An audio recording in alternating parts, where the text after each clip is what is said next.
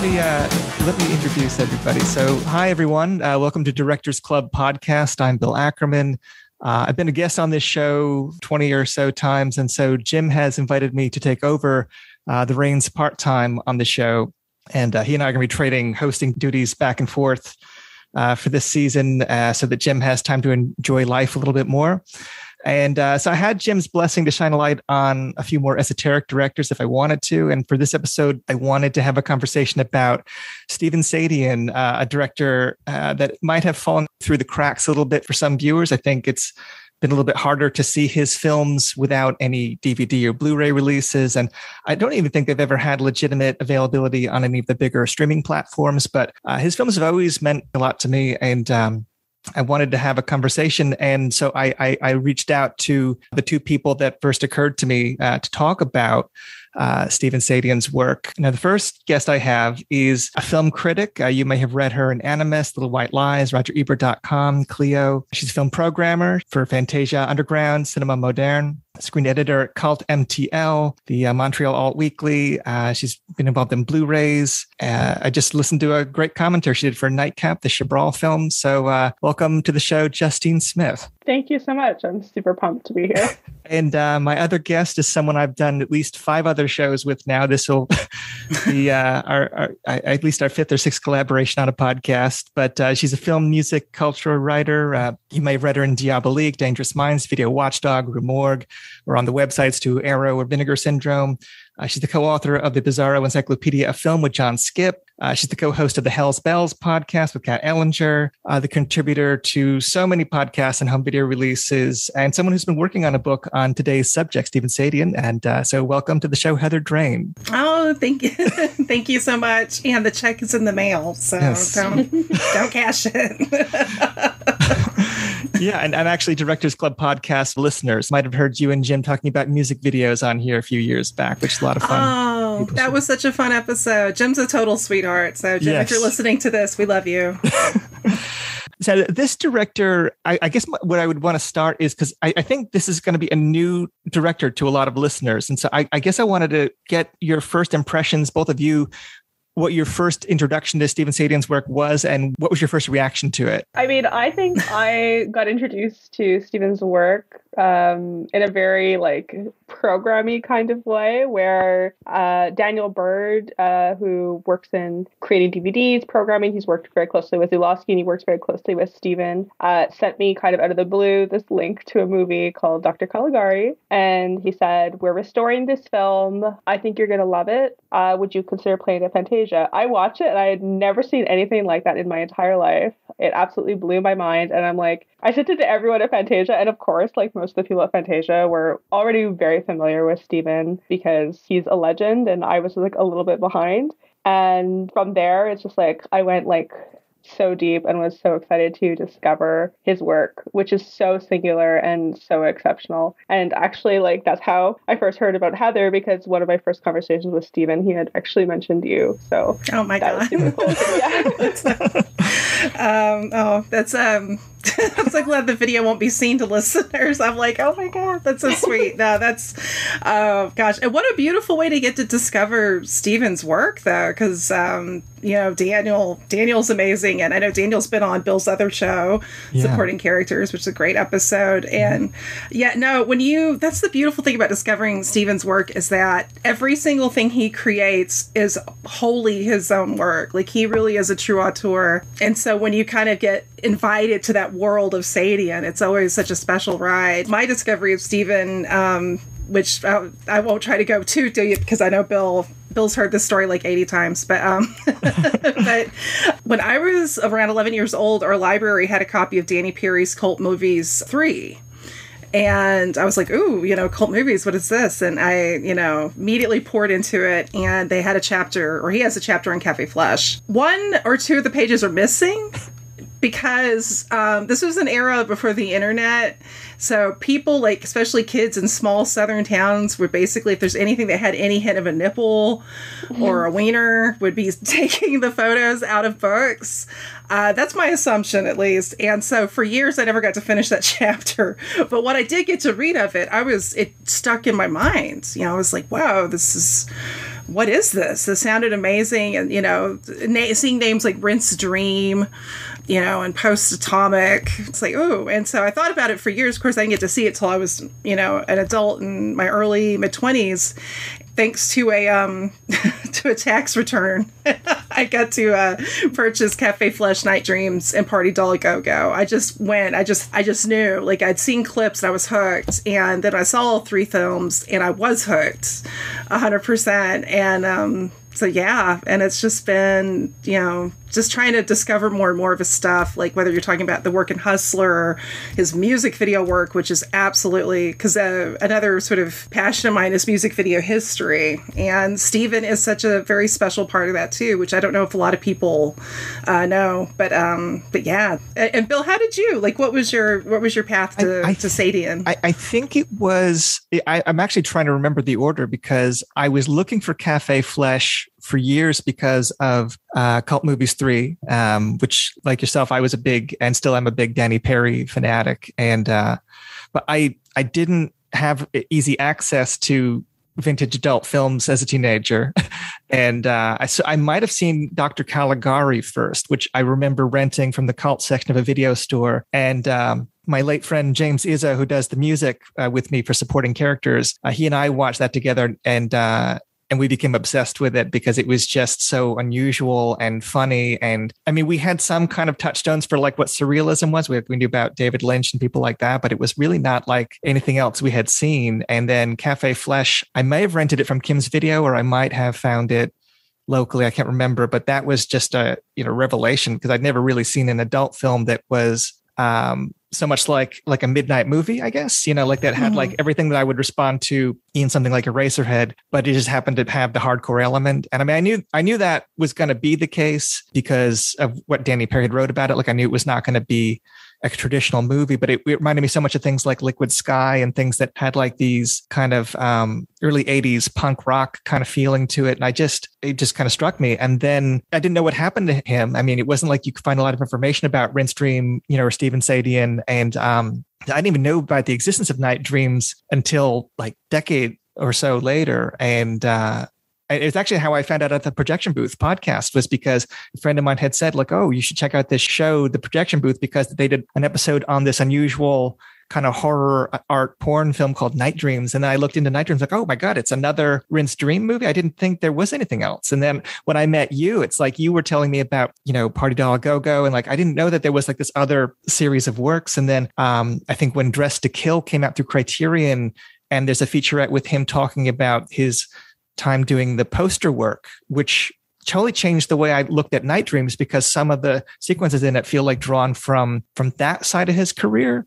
And it just, I don't know, like every time I go deeper and deeper into it, like the humor gets richer, the imagery seems even more striking. And Justine, you've seen the new restoration of Dr. Caligari. I can't even imagine how it looks like finally cleaned up. I've only ever grown up with it in the VHS transfer from the 80s. Yeah. It looks incredible. And it's like seeing it for the first time, and it feels so contemporary. Like, it's like crazy when you see just like what they've done with it, and you kind of like speak to like how rich and colorful his filmmaking is. And I know that we screened it, like, unfortunately because of COVID, we did not get to play it in a movie theater at Fantasia. But just watching people react to it live on Twitter was just like an absolute like hoot, just because so many people, like half the people were like, oh my God, like I've finally seen this movie. Like, even the version I saw was like a rip that was like still not restored, and it was like still nice, but it's like seen on the next level. And then you have people who had never seen it who are just like, I've never seen a movie like this. And again, it really looks incredible and like sounds amazing. Like, again, like I like want to have a chance to like play that in a movie theater as soon as possible, just because like that's what it deserves. Yeah, absolutely. No, it's funny because I realized Dr. Caligari was the last film I got to see, because the only place you could buy a DVD copy of it was actually technically a porn site. It was legal, but like it was in this gray area because of the producer, and that's why, like, one of the many reasons why I like think, God bless Daniel and thankfully, like, Steven's got the rights again, because for years, but the reason I couldn't get this DVD copy, I actually tried to buy it, was at the time they wouldn't ship to Arkansas, which is where I live. Which is weird because I've never had any other problems. Obviously didn't have a problem, getting Cafe Flesh or, any number of movies, but for some reason this site in particular would not, which is weird because it's, it's Dr. Caligari, it's R-rated. It wasn't even like I was getting like Butt Bongo number 6 or whatever, But when I finally did get to see it, it was, and especially because after reading about it, because actually I still have somewhere in our house, Fangoria had like a little piece on it, and I always remember the still of Fox Harris's head in the fridge, and he's got that big amazing grin like that only Fox Harris can have, and I was just like, what is, I must, every little scene I kept seeing that was Sayadian related throughout like my teenhood and everything. I was like, oh my god, I must discover this man's work. And I've only seen like a little clip of the restored version that they kind of teased, and oh my god, it looks so gorgeous. It feels like such a treat to have Steven's work get treated like that, because for so many years his stuff has kind of been in, you've almost had to kind of resort to half the time getting a dupe or, downloading a torrent or whatever. And some of those, and even some of the legally availables, like the transfers of Cafe Flesh and Night Dreams on the VCX releases are, they're VHS. It's clearly from a VHS copy. And it's kind of like, damn, this is such a great movie. It feels kind of, you take what you can get, but it's like they deserve, and he deserves so much better. That's kind of the bitch, is like so many adult filmmakers of that era. A lot of those companies didn't even really respect their libraries, and still in some cases still don't. So it's always like an uphill battle because mainstream critics and mainstream society already are kind of judging you because it's always just porno. It's just dumb porno. But this isn't porn.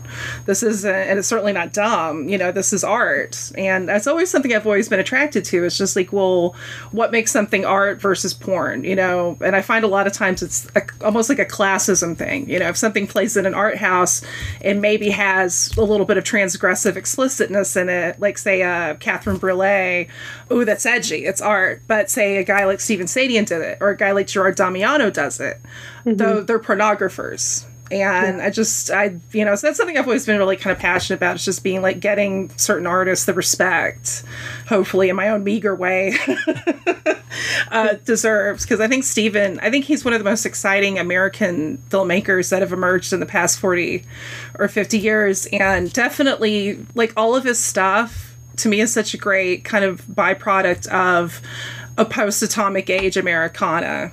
Because it's in almost all of his films, if not all of them, you have references to 50s and 60s pop culture and atomic references. Obviously, Cafe Flesh is the most obvious one. And so you have the dark humor, the fear in some cases, and as well as just that great artist's eye, too. It's you have all the great sort of almost German expressionistic sets, but yet he's able to kind of transmogrify, a lot of them into his own way. I spot watched a little bit of Night Dreams 2, which I'm really rusty on the sequels. The first one is still kind of the king of that, of the trilogy. But there's even a pornographic woodcut type art, I think Lottie Reniger, the German animator from the 20s. If you see her stuff, which is so gorgeous, it's almost like that, but it's it's a wang. And so it's kind of it's having this this mix is so amazing. But yeah, I'm so excited about the future. There's so many years, like you said, Bill, where it's just a lot of us, we didn't even know if Steven was still with us. I remember he popped up in a book called Gods in Spandex, and that was the first sign of okay, he's still out there, and now, God, how lucky we are. He did a fabulous masterclass, and we're getting restorations. So it's exciting. Yeah, I think in the last year, you had the new 4K restoration of Dr. Caligari that played Fantasia, and that's going to come out this year through Mondo Macabro, I think in UHD as well as Blu-ray. A little while back, you had Fun City Editions putting out the music of Mitchell Froom on vinyl for Cafe Flesh. And one of the reasons I wanted to do this episode first, timing-wise, is because Daniel Bird is going to restore Cafe Flesh So that's going to, I guess, move forward this year as well, which is really exciting. And so I just wanted to get more awareness about who this director is and why, you should be excited to see his work getting these new reissues. And I mean, you can find illegitimate streaming versions of all of his movies online. I mean, but it's going to be great to see them with proper restorations because they're visually, even in those like VHS transfers, quite striking films. So I can only imagine how they're going to look when they're properly restored.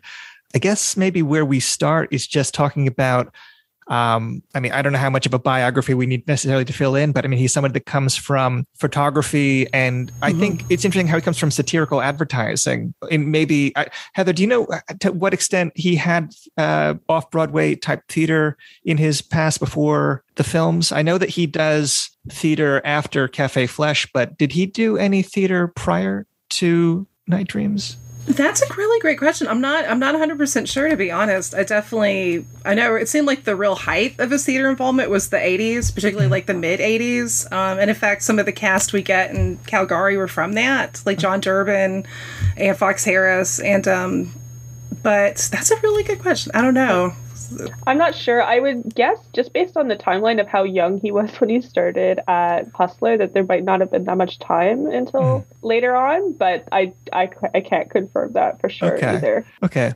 I mean, I guess it's even just worth pointing out, like, Steven is obviously still with us, but it's like, this is kind of like the exciting thing about his career too, is that you can't just go to Wikipedia and like find stuff because he's been so underground for so long. And like, what I think is amazing is that he's had this new opportunity to kind of be the person to tell his own story because, like, as Heather said, he's such a raconteur. He's such a great storyteller. And I feel as though he's done so much with his life that, like, sometimes, like, an offhand comment, you're like, for most people, that, like, little sentence you just did would be, like, the highlight of your life. And for him, it's, like, just, like, a footnote. That is 100% accurate. that is the true. Oh my God. Yes. Yeah. And I think that's such a cool point too, Justine, because it hits me like almost everything that Steven's worked in has been like either legit underground culture or something that's tied to a media that usually doesn't get a lot of critical preservation respect, like, underground theater, working for Hustler magazine, music videos. I mean, even to this day, like trying to research, and I'm talking music videos that run on TV. Like, I'm not even talking like the true underground music videos, like mainstream stuff. It's still hard to figure out sometimes who directed what because it was viewed as such throwaway culture. And that's the thing, too, is Steven, also came from a world of advertising, like not just with Hustler, but with other things, too. In fact, I know he told me a story about getting to do the photography, like doing band photos of the Manhattan Transfer, which, if you're not familiar with them, are seriously one of the whitest, most no soul having bands ever, like to the point where I would actually call them the real satanic music, not Motley Crue, not Slayer. It's totally Manhattan Transfer. But he said that when they went into the studio, they could see like some of his art and examples of his work on the walls, and they were like horrified, which made me kind of like hate that band even more. I was like, how dare you, Philistines?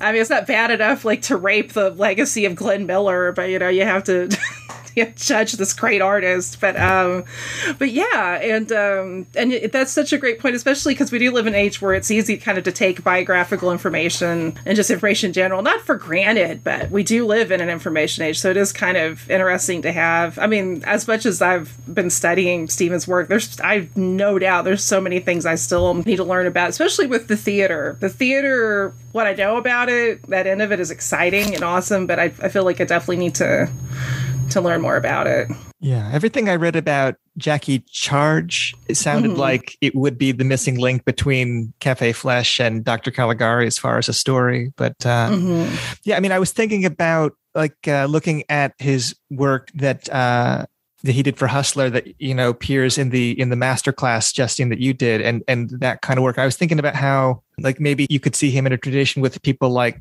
Jerry Schatzberg or Gordon Parks or William Klein as far as like photographers that become filmmakers. I mean, as far as like somebody that already had an eye for the kind of compositions that they liked and the kind of themes that they liked, but they jumped straight from that world into film. You think about like certain painters becoming filmmakers, and it's just a different thing. Like it doesn't come from making short films or working with actors in theater. Like he's coming from thinking in visuals first. The funny thing about his movies is how, even though that's true that they are like visually quite stylized, they're also such dialogue heavy movies, like and quirky, unusual dialogue. That I always thought that marriage of like offbeat writing and like very specific visuals was what kind of made him the most distinctive in his field. I mean, what first jumped out at you? I mean, when you saw the films, was it the dialogue or the imagery? Was it both? Or?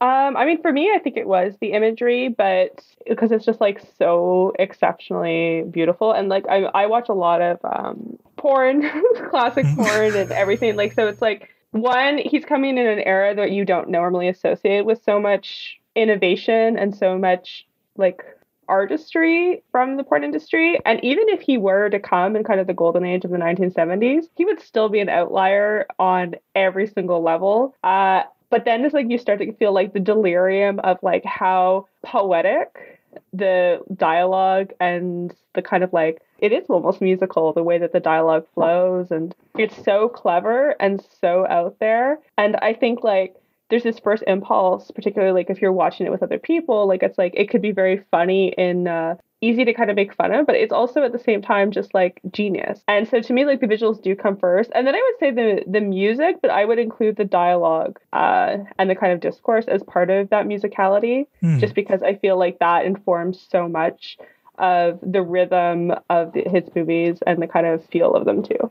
Oh, absolutely. Yeah, no, gosh, because I feel like when I first started really getting to see clips of his films and getting into the films, it was like the whole pastiche of it all. Like, and even like, I remember, because before I got to have Party Doll Go-Go, somebody on YouTube did a little safe for work montage, and just, you know, hearing dialogue like, you know, wow, she's deep, I bet she's read The Hobbit, and you're like, what? It's just like, so he could have the funniest line, but also still make something incredibly, like, I think Cafe Flesh is such a beautiful and heavy, absolutely melancholic film, which I don't think is the word that's often associated with Stevens' work. I mean, because Dr. Caligari is definitely not melancholic, but something also like, yeah, like the audio, all of the audio, the dialogue, the music, but also just the way he'll layer sounds in.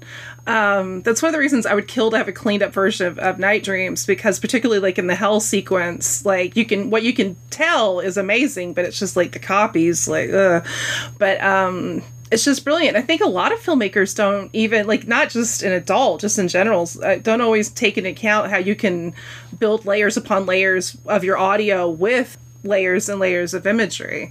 I always find when people do that to be like really exciting. It's like, what kind of atmosphere and world can you really create with that?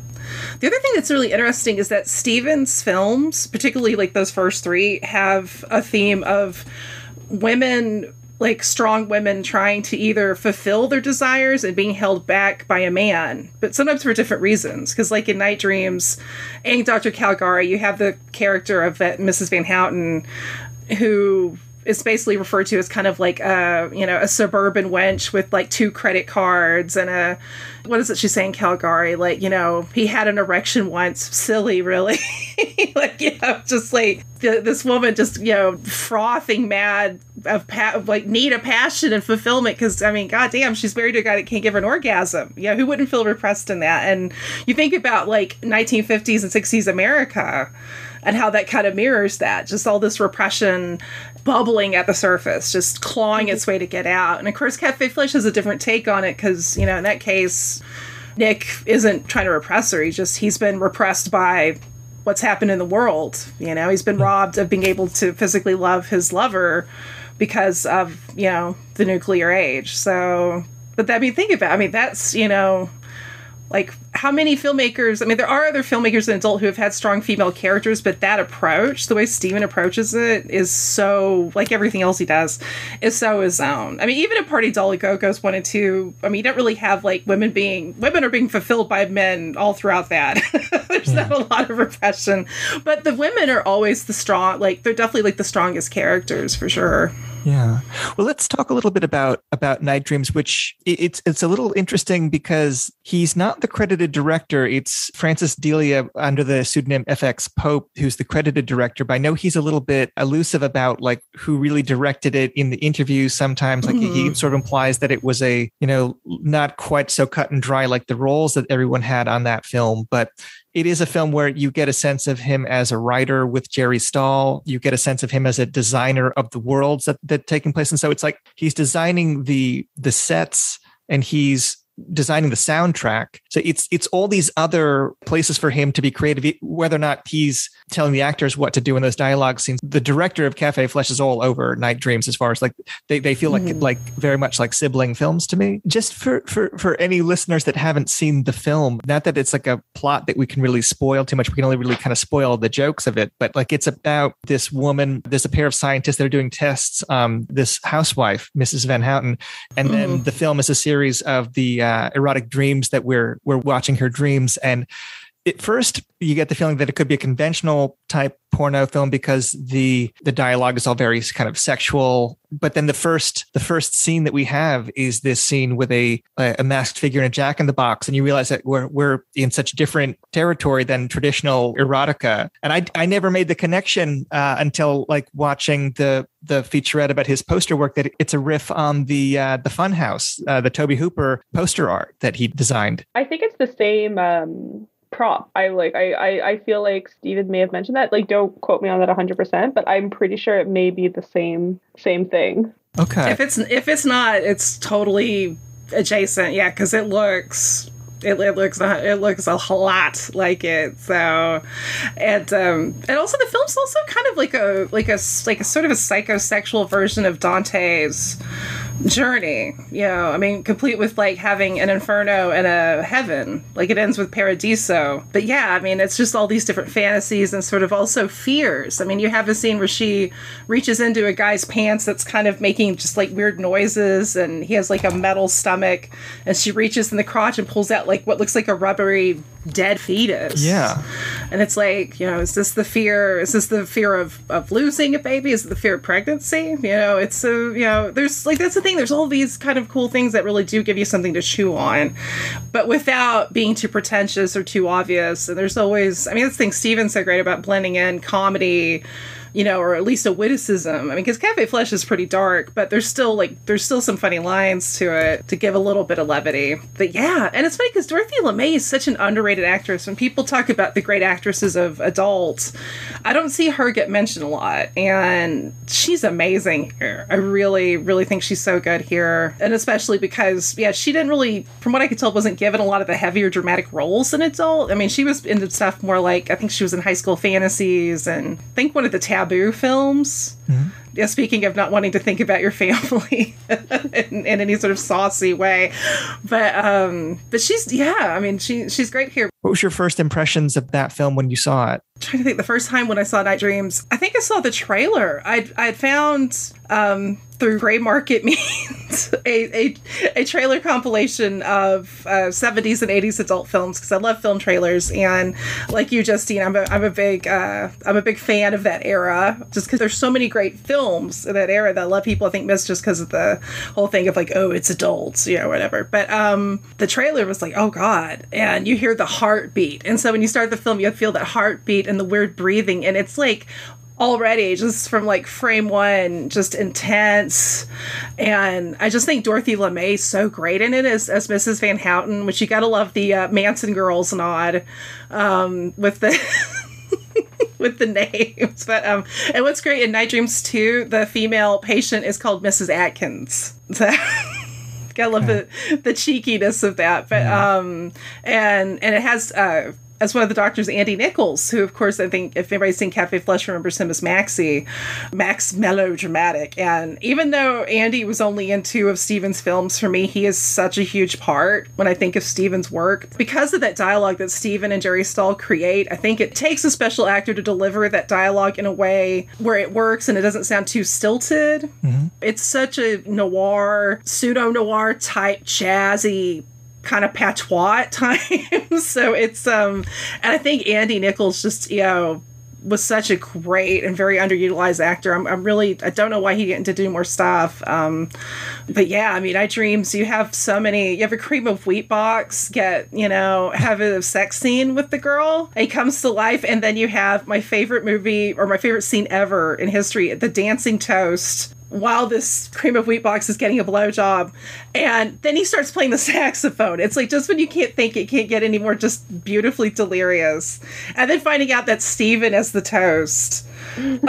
It was like the cherry on the sundae. I was like, this is now the greatest movie I've ever seen. And of course you got Wall of Voodoo, which that's the thing is that Night Dreams was not the first film to use like a popular song or, like a song by a band by any means, but it's definitely such a standout cover of Ring of Fire with that scene, especially because I think Wall of Voodoo is such a great band and it's such a huge part of Steven's, like, because, he, with Francis, directed Mexican Radio. And in fact, the cover of Wall of Voodoo's album, Call of the West, is that Sayadian door, that angular door.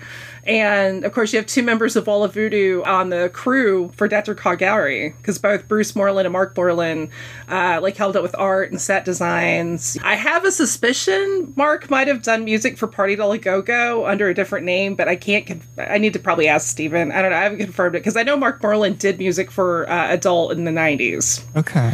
Of course, I don't think he used his real name. That's the bitch about researching anything with the Adult. No. Arena is very few people use the real name. Well, it's funny because the director of this film is the director of photography on Abel Ferrara's 9 Lives of a Wet Pussy, the feature that he made before Driller Killer. But you won't know that from IMDb because they don't connect those profiles because it's still like they don't connect those 2 pseudonyms. Mm-hmm. Well, it's also sometimes the pseudonyms are the same person as multiple pseudonyms, or in different things they're misspelled. Sometimes the same movie. So it's such a big old mess, that world, unfortunately, because it's so rich, and I think it informs so much of talking about the late 20th century. I think as time goes on, we're going to realize it's the decade defined by pornography, but we didn't really preserve that kind of legacy that well for a lot of reasons that you've kind of discussed. A lot of the people who were producing porn had very little invested interest in actually preserving that culture. And then as a society, I think we've done a lot to kind of throw that all into the shadows and pretend it doesn't exist, despite the fact that a lot of people watch porn. Well, it especially kind of reveals it's always sounded so weird that our culture treats anything that has sexuality in it it's automatically throwaway and ooh, it's dirty. But it's well, I mean, none of us would be here without sex. I know, as gross as it is, because I don't like thinking about my parents having sex either, guys, but it is a fact. But also, you look at explicit sexuality, you see it in literature that's respected. I mean, some of it was censored, but I mean, Henry Miller, obviously people respect Henry Miller. You have it in the fine arts, with the works of Egon Schiele, even Picasso. So it's why in film? Because to me, there's a huge difference. I mean, you can tell the difference between something that's clearly just, and there's nothing wrong with something that's prurient, but there's a huge difference between, say, Debbie Does Dallas, which is barely a film. It should never be called a classic, in my opinion. Anytime people are oh, I love classic adult film, Debbie Does Dallas, and I'm oh God, I'm dying on the inside. Have you not seen any Alex de Renzi? Have you not seen any Cecil Howard? What's wrong with you? But versus guys like that, and Steven especially. I mean, Steven, to me, is not even, especially the Night Dreams and Cafe Flesh. I mean, it's funny, I guess Night Dreams is a little more erotic, but it's an art film. Why can't something be both? I mean, it's just so strange. You can make a drama that's, not as well made, has no imagination, but it's respectable. and that gets preserved and that gets the attention, but anything with sexuality is automatically like scandalous. But it's kind of like Stevens' whole background with Hustler. It's kind of perfect because who was the biggest First Amendment fighter in our country? Larry Flynn. So all roads lead back to Hustler inevitably in this field. So what's funny is you compare how Night Dreams was critically really well received in the adult press. Like it tended to get mentioned as one of the great films of the year. Bill Margold, who's no longer with us sadly, but Bill was originally an adult actor, director, but also a very good writer and wrote for a lot of adult magazines and ended up founded a nonprofit called PAW Protection. Is it Protection? It's like a group to basically help out adult performers.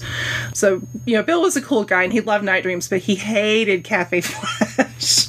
And I got the feeling a lot of people in the adult industry were super mixed because some of them viewed it as attacking them or attacking people that watch adult films. A lot of people kind of view it as an anti-porn film, interestingly enough.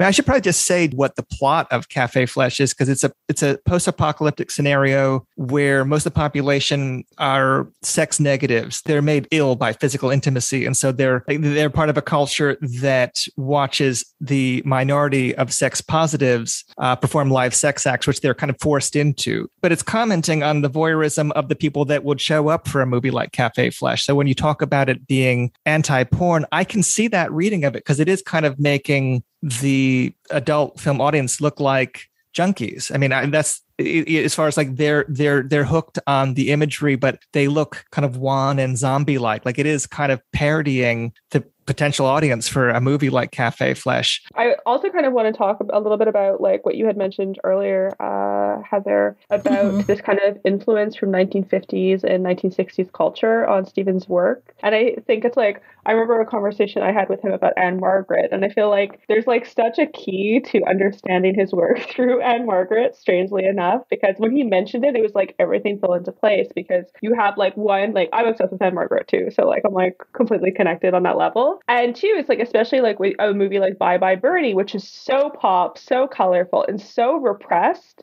But Anne Margaret is so sexy in that movie that it's like she breaks like that kind of barrier. And she kind of, in being so vibrant, so young, she kind of like dismantles just by her presence this kind of like post-war atomic age Americana that is so innocent that it kind of like feels like he's always kind of channeling that almost like classic Hollywood on the brink, just like taking it to that extreme, because all his movies to me, or at least like the three that we're mostly going to be talking about that I've seen, it's like they really kind of channel that irony and that like it's almost wholesome, even at its darkest. I would say Night Dreams is maybe the least wholesome just because it's the scariest, at least for me. It's like, if you're going to go spooky, I would go for Night Dreams. But like so much of like the vignettes too are like touching on these like pillars of like American culture, like even Jack in the Box is like, to me it's like reminds me of like these cartoons that you kind of grew up with and this kind of like innocence that's totally subverted and totally torn apart. Yeah, well, and it's definitely done in such a way where it's funny, I've never thought of Night Dreams as like horror, but I kind of love that, especially because it's, I actually recently saw a French film from 75 called Les Sex, I'm totally gonna butcher the French, Les Sex qui Parlait, which was released over here as Pussy Talk. Because Americans ruin everything. But that would be the little translation, because it's like, it does sound way worse. It sounds so much better in French. I'm just gonna keep saying it in French, because otherwise it just, I don't know. So just especially hearing my accent where it's like pussy talk. I don't know. I just can't. But like that would, you see like her like loose, like her character has a flashback to basically deflowering herself with a Pinocchio doll, but it's sort of done in a very French. She's of age, it's fine, but it's still kind of course they have blood on the nose. What? I'm sorry, I'm still processing that film, I think. But it's funny because the way Steven does it does feel like a carnival ride. It does feel kind of like that sort of fun thing where it's sexy, but it's very kind of shadowy. I mean, and that's the thing, even in a more erotic film like Night Dreams, there's a lot more going on. It's obviously not just the bits and pieces. Also, none of the scenes really overstay their welcome, because that can kind of be the problem, even with some of the better films, is after a while you're like, okay, come on guys, wrap it up. wrap it up. Let's get to the next scene, because there are some of us who watch it for dialogue and plot and not just the donut making. But yeah, I love the Aunt Margaret, though. God, who doesn't love Aunt Margaret? That's fabulous. She's the best. Oh my God. She's like, oh, that's, that makes so much sense too. Well, it's funny. I was thinking about the old Hollywood thing while watching Cafe Flesh again, because I never really thought about the fact that they're kind of doing a riff on the bandwagon and the triplets thing with the babies on stage. And the fact that it has like that, it has the nod to things like Cabaret, but it also feels like the innocent girl in the big city, like showbiz. It feels like a Depression era musical to me. I don't know if that's what they were consciously trying to do. I know he talks about 1950s being an influence on the dialogue, but it feels like a Depression era kind of musical to me almost. But like, instead of dance numbers, it's these sex show sequences. I never even thought about that, but like now it's like all making these connections. And it's interesting because like in the 80s too, you do have like Pennies from Heaven too. Like, so clearly like there's something in the zeitgeist that's like revisiting that time. I don't know if it's a response to like Ronald Reagan and this like strange falseness of society. I even thought about, and I know this is probably like an odd comparison, but the way that Peter Bogdanovich shot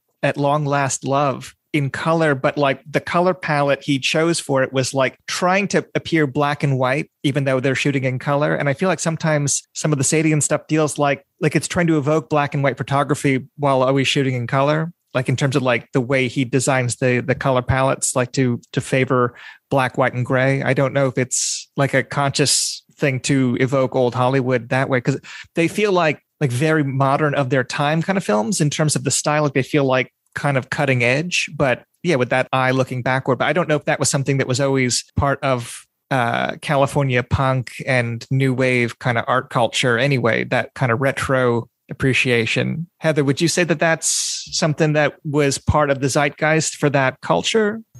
That's such a cool question. I love that. Because it'd be really easy for somebody, especially because I think what people in the mainstream kind of know about punk, the knee-jerk thing would probably be say like, oh no. But like if you read about especially LA punk, like the OG LA punks, yeah, especially when you're talking about people like Alice Bag and Pleasant Gayman and X, is that a lot of them would go to thrift shops and wear these like gowns, from like the 30s and the 40s and the 50s, but with like ripped fishnets, or they'd wear old slips. My favorite was, there was a story about a punk girl that lived at the Canterbury Apartments, and this old lady had passed away, and she stole her dress. This woman had this beautiful homemade dress that she always wore, and nobody was coming to pick up these ladies' belongings. So this punk girl was like, cool, this is mine.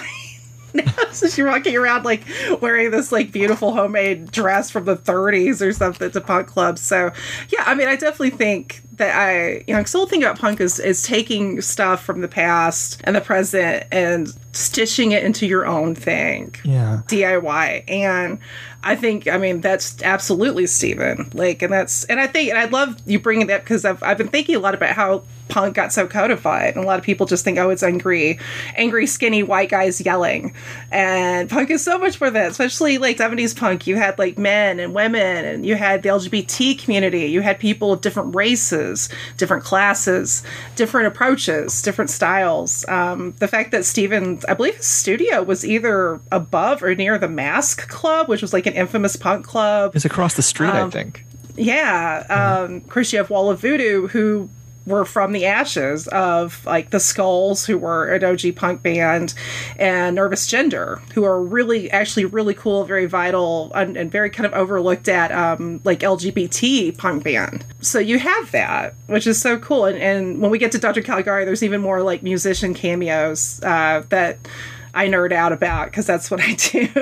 But I love you mentioning like the musicals. That's the thing, is that Steven does kind of like integrate all of this stuff in a way, but in a way that feels very authentic. I think it can be kind of a tricky thing when a current or modern filmmaker tries to have a retro, or what's perceived as a retro thing in their film, because you can't really go back. Like if I try to make a 70s exploitation film now, it's never going to feel like a proper 70s exploitation film, because it's not the 70s, it just is.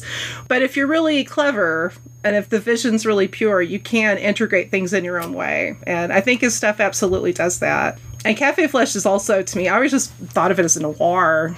It feels very noir to me.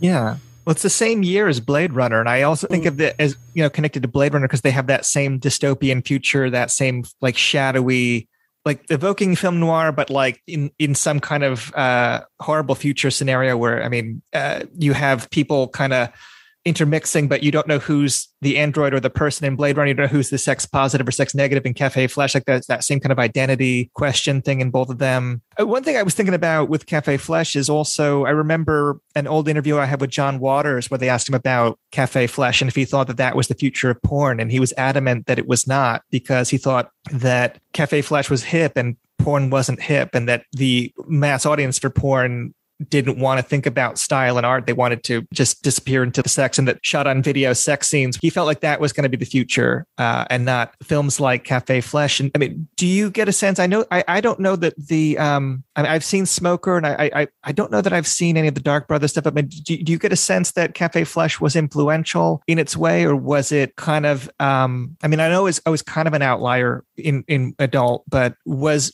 there an influence that film had? I almost hate to say on the Dark Brothers because I know from a mutual friend of ours, Bill, that and I don't know that I guess Gregory Dark doesn't care for having his stuff invoked next to Stevens. But I'm doing this in a way that I'm not going to take anything away. I think the Dark Brothers, their approach, and it's mainly Gregory as far as the visuals and the writing and all that, is 100% not like Stevens as far as like tonality, as far as dialogue, as far as sexuality, because the Dark Brothers stuff to me is always, at least what I've seen, which is mainly New Wave hookers and Devil, Mrs. Jones 3 and 4. To me, their approach to sexuality is like Bosch-like. It's like seeing a Hieronymus Bosch painting on a lot of fucking poppers. And just like, and Spanish Fly, like it's super porny, but in an interesting way. Like the use of music is great in the Dark Brothers. I think he does have that sense of sort of like the sense of lighting. I definitely, especially in the hell scenes in Devil, Mrs. Jones 3 and 4. Also, interestingly enough, an actor in a non-sex role in 3 and 4 is Andy Nichols, who is Maxie. Yeah. So that's kind of the funny thing is Andy was also in Dr. Penetration, which if I felt embarrassed about saying pussy talk, Dr. Penetration's right next to it as far as titles, where it's like, oh God. But it's actually a really fun movie. But he's also in that. And that one, I believe, has a Dark Brothers connection too, but it's credited to Alex Terenzi. But if you've ever wanted to see Andy Nichols in a fright wig and a wheelchair doing kind of like an amazing Dr. Strangelove impersonation and see a character called the Lobster Monster, this is the movie for you. I actually wanted to like kind of touch a little bit on what you had mentioned about Blade Runner, because I think that what a wider audience kind of gets to see Sayadian's work with the new restoration of Caligari, but also hopefully the one for Cafe Flesh. I think that it's going to resonate so much because of this kind of apocalyptic edge. And when you had mentioned kind of this intersection of punk music, like this is like a strange but like somewhat related tangent where Denis Villeneuve, who did 2049, which I don't necessarily want to debate, but he's from Montreal, and he's from Quebec, where I'm from. And in the 1980s, he would go to the largest punk club in Montreal that still exists, which is Foufoune Electronique. And so when he did Blade Runner 2049, he says, I was inspired not only by Blade Runner, but by the experience of watching Blade Runner and going to this punk club at that same time, and kind of this intersection of both cultures. Because I think that Blade Runner, Cafe Flesh are like these different sides of kind of punk in a weird way. Not saying that Ridley Scott was invoking that culture, but I think it's like kind of maybe like a mirrored into it as well, because like there's definitely like a lot of transgressive elements even to that, and this kind of anxiety over like the end of the world that was kind of at the brink. That's so interesting. That. Yeah, no, that's brilliant. And I think especially, you saying that, because you think about, with the 60s counterculture, that was the rebellion towards like sort of the 50s and, just that sort of the 50s Puritanism. But then like the counterculture dream died. It basically got co-opted. And then so you have like this younger generation that's, reacting towards that. And you get punk and you get, and everything that's kind of tied to punk, like post-punk and, like no wave and all that, goth and industrial. And you take somebody coming from that same sort of fertile ground who also like knows more about Hollywood cinema than probably anybody at TCM, which is Steven, because his knowledge of Hollywood cinema is absolutely amazing, and it makes me feel like the biggest noob like ever, because he'll mention something in an interview or in a message, and sometimes I know it, and sometimes I'm like, how did I miss this? It's like, oh, because I was watching, Le Sexe qui Parlait. But no, but that is, I love that you brought that up, because I think that's punk intersected in our culture in so many ways that I think people still are kind of figuring it out, 30 or 40 years afterwards. And with Cafe Flesh too, having the unlikelihood of having like a jazz musician. I mean, Mitchell Froom is known for kind of being more on the jazzing end of things, but I mean, think about how jazz came out. Jazz was kind of like the rock and roll of its time when it first came out, and what is punk but kind of the rock and roll in a way of its time too. Yeah, well, you mentioned that music, and I think that is such a big part of Cafe Flesh's effect, is like that weird, like futuristic jazz electronic kind of big band thing that he does. I know that the temp track that they had for that was like music from Man with the Golden Arm and Sweet Smell of Success, and like 50s kind of noirish stories, and then also Kraftwerk and things like that. And what he comes up with for that soundtrack gives it such this weird jaunty alien kind of quality right from the jump. So even before you get to the odd visual style and like people in rat costumes and things that are like kind of almost fantastic, you have this like very off-kilter kind of music that's very different from what you might associate with adult film scores, which you think of like, boom chicka wow wow kind of like funk, or you think of things that are just even the way that like something like Eric Satie is used in Night Dreams, kind of like ironically, like you think of like public domain music being used in a different way. But something like Cafe Flesh, like it has an original score that's like so peculiar that it immediately kind of gives it a uniqueness. I forget if it comes up in the interview that you did, Justine, but does he talk about like audiences protesting it or like demanding their money back or just having a negative reaction to it? Like it didn't really go over well with the adult film audiences? No, we didn't talk about that, but I find that it's such a common thread in pornography as well, that whenever you have filmmakers who kind of go outside the lines a little bit and play with irony, you always kind of have that. I just watched I think half of Doris Wishman's filmography, and she's doing a lot of the same thing as well, because like all those male characters feel like she's mocking or outright contemptuous of the audience that would go to watch a Doris Wishman film. Mm-hmm. And even now it's like with the response to Pleasure, which I have mixed feelings on, but you're seeing a similar response from the adult industry saying it's anti-porn, when I think that is also a little bit of a misreading. I think that she's doing something different than Steven is. She's advocating for more ethical porn sets and more ethical filmmaking, which hard to argue against that. But it is also, a lot of the movie is talking about how the audience for these movies is difficult, and a lot of the people who work in that industry kind of suck too. So I think that like in a way having that kind of pushback almost speaks to how like on the money he was a little bit. And I think that in general, I don't want to make like broad assumptions because it's not something I studied on like a sociological level. I don't actually think that the audience that goes to see porn, in either renting them on VHS or going to the theaters, based on my level of experience, actually cares that much if they're being made fun of. Like I don't think that they actually care. If they did, it's like that's it. That's like, I don't know if that's true. I think it's more that the industry felt maybe a bit of shame for valid reasons or otherwise. Yeah, I would agree with that. I do remember back in the early 2000s reading a review online where a guy had seen this movie, and it was for a column where it was basically sort of like WTF adult films. And like he would review stuff like the Tom Sizemore sex tape, which I wish to God I didn't know that existed. But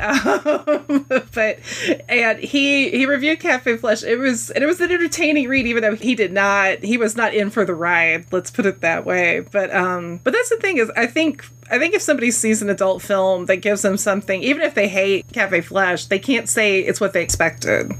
Because usually if somebody, especially, with like where the direction the genre kind of went, it quickly became just sort of almost like a reductive. Like the seeds of adult films were stag loops, where it's really minimal plot and basically just sex, just straight on sex. And especially as digital happens and the internet happens, it's kind of like gone back to that. Now I do know there are people I think in the industry now that are going back to making sort of plot-based films, which is really cool. And I'd love to see because I think there's a lot you can do with it. It's probably a very uphill battle, though. I imagine even more so now than it was then. But I know quite a bit about this.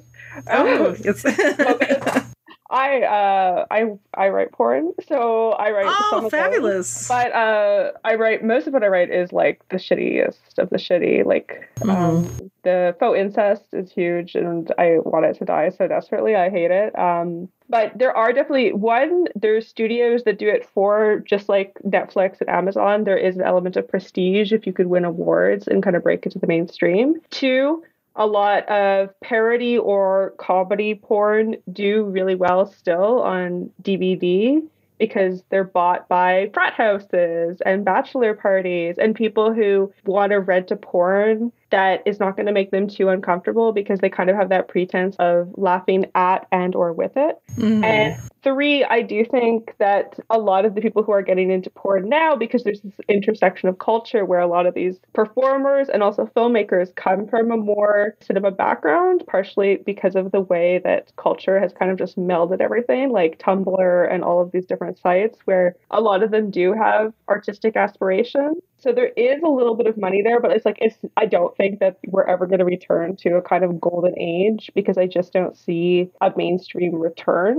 on that level. But there clearly is still money and an audience in it. And I'm very fascinated by like how far it can be taken. And I've definitely spoken to some directors who have aspirations to create pornography that will play at like a film festival because they're like, well, why not? Like, it's art. I'm making something with a story. If I have to edit a version without hardcore sex and it still stands up, like it still stands up. So I think that it'll be interesting to see if like it continues down that way because pornography also changes so drastically, so quickly. Yeah, no, that's fascinating. And now it's funny because I actually follow a photographer named I think her nom de porn, which is a sentence I love saying, is Stella Smut. But she is super cool in her visuals. I know she's assisted a lot for Holly Randall, and who's also a really talented like photographer and videographer. And Stella has a lot of the same influences that I find a lot of people like us that are into cult film and genre film too. And when I see stuff like that, I'm like, oh, that's exciting, because it's let's blur the lines because I remember was it Eric? I think it was Eric Edwards, also known as Rob Everett, who's like one of the legends of male actors in the golden age, and he made some crack about when all that buzz about oh God, why am I blanking on this one? The is it Nymphomania? Nymphomaniac. Yes, the yeah. I love that. That's what I blank on. I can remember Le Sex Qui Parle.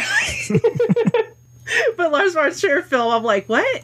But yeah, I mean, like Eric Edwards was like, just like, whatever, my era, you didn't have to digitally add anything. We had sex for real and did dialogue and did good performances and acting. And he's 100% right. So that's exciting to hear though, Justine. I'd love that. I think too, there's, I think she used to be a performer. I could be wrong, but Erica Lust also has often open calls for people to pitch projects projects, particularly people who, like, this is the thing, it's like the mainstream pornography is still very much dominated by like the most whitewashed heteronormative stuff imaginable, which is always going to be a little bit limiting, I think, and actually creative something interesting, transgressive. But Erica Lust is like trying to commission people who are kind of like anything, like if you want to do something really out there, really wild. I think more in the short and medium length pornography kind of area, but I think it's like there's definitely a lot of promise there. And I'm like kind of talking about like how do we preserve this porn culture. I've definitely been exposed to or seen like a lot of like individual performers who have an incredible eye or an incredible sense of irony, who are self-producing works that is incredible, is very funny or very audacious or very ironic, but it's on OnlyFans or it's being posted on like their own website, and it's like that stuff disappears. Like sometimes it becomes ethically complex, particularly for women or people who it's like, oh, I want to move on from that side of my career and maybe I don't want that to exist or I don't want that to be exposed anymore. So it's definitely like a very interesting question about like finding like the right balance for the future of pornography. Yeah, especially, I don't know, it'd be nice to have our culture shift in a way where people wouldn't have to be, you know, like ashamed, certainly. I mean, I had a friend of mine who was a brilliant writer, but he had a brief career in adult in the 80s, and, you know, he would sometimes feel haunted. And it's not that he himself, I think, felt bad about what he did, but it's like he would have other people in his life. And I just remember telling him, like, if the worst thing you did was have consenting sex with an adult, I don't think it's that bad. You know, like, we live in a world full of war and, you know, rampant abuse and, you know, all kinds of truly awful things. Like, consenting sex between adults is something nobody should ever be shamed, you know, certainly shamed for. And especially if it's in a film like Cafe Flash, which that's the other interesting thing is that you have two leads who are basically not in the action, because Michelle Bauer as Pia Snow uses a body double, which I know some people have contested it, but I've watched that film enough to where it's like, I'm pretty sure that's a body double, which makes me sound really super creepy now that I'm saying that out loud. Sorry. She's a great actress, though. And Paul McGibney. And Paul's a really, I got to interview him years ago. Really super nice guy from Louisiana. He actually was a radio DJ at one point, which I think is pretty cool. And it was a close set because actually Paul made a joke about trying to peek in one of the scenes. So they were like, kid, you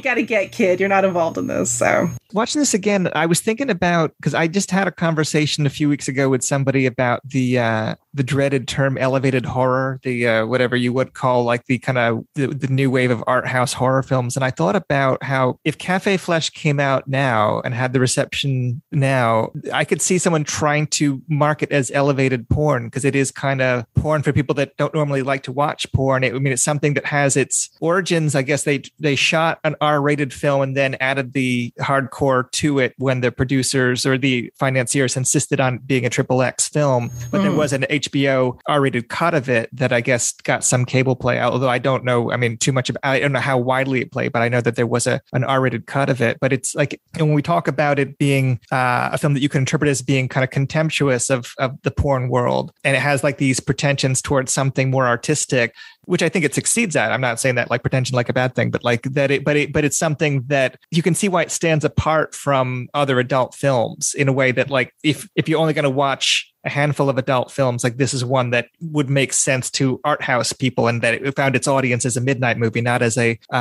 adult movie, the way that maybe Night Dreams did. I don't know. Do you see it as I don't know if you'd agree or not, but because I think about like golden age adult film seems to find increasing, I don't know about respect, but it seems to be more visible through like labels like Vinegar Syndrome and Dystopix, and like certain films are kind of at least being seen in context and in history. Whether it be Devil and Miss Jones or the Radley Metzger films, or I guess it will be the case with Cafe Flesh, which has always kind of stood outside it a little bit. But I don't see that same respect carrying over to later generations. Like, I don't know that Sasha Grey or Jenna Jameson are treated maybe as respectfully as like the Damiano, the Behind the Green Door, like things that like are shot on 35 millimeter and like played in theaters and like have that kind of distance. Like it still feels like adult film continues to be ghettoized but like the older films, maybe because there's that detached, like because maybe people who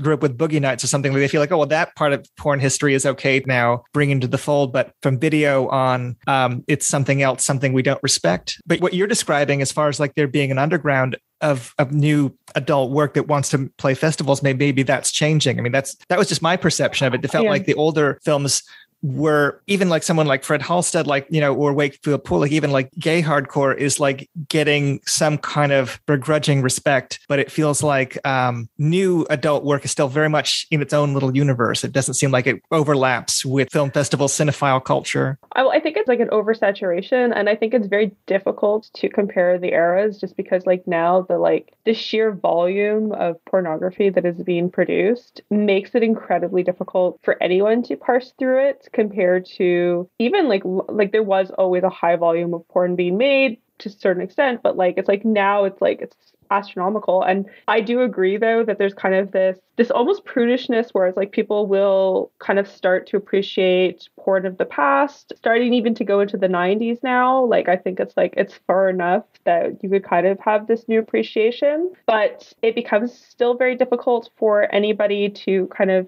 assess more contemporary pornography. I don't know if that's because it lacks more general artistry, because kind of what you're invoking, like 35 millimeter, there was a lot more money put into productions as well. Mm-hmm. There just isn't as much money in making, volume quality doesn't count as much as quantity does now, because people want more, and what they want from performers is not art necessarily, they want volume. Like from my point of view, just because it's like something that interests me, and kind of even talking about like Stephen's like lost theater work, what's so interesting about theater as an art form is it's like you kind of have to be there, and it doesn't matter even if it's a play that's recorded. Part of it is being in that physical space. And I think what's underappreciated about pornography in general is that it's also about a physical bodies and physical space. And so I think that we're going to start to probably see kind of an assessment of performers right now, kind of people like Sasha Grey, partially because she kind of had a bridge over into like art house cinema through Soderbergh, and she's also does stuff on Twitch all the time and kind of managed to kind of break into the mainstream.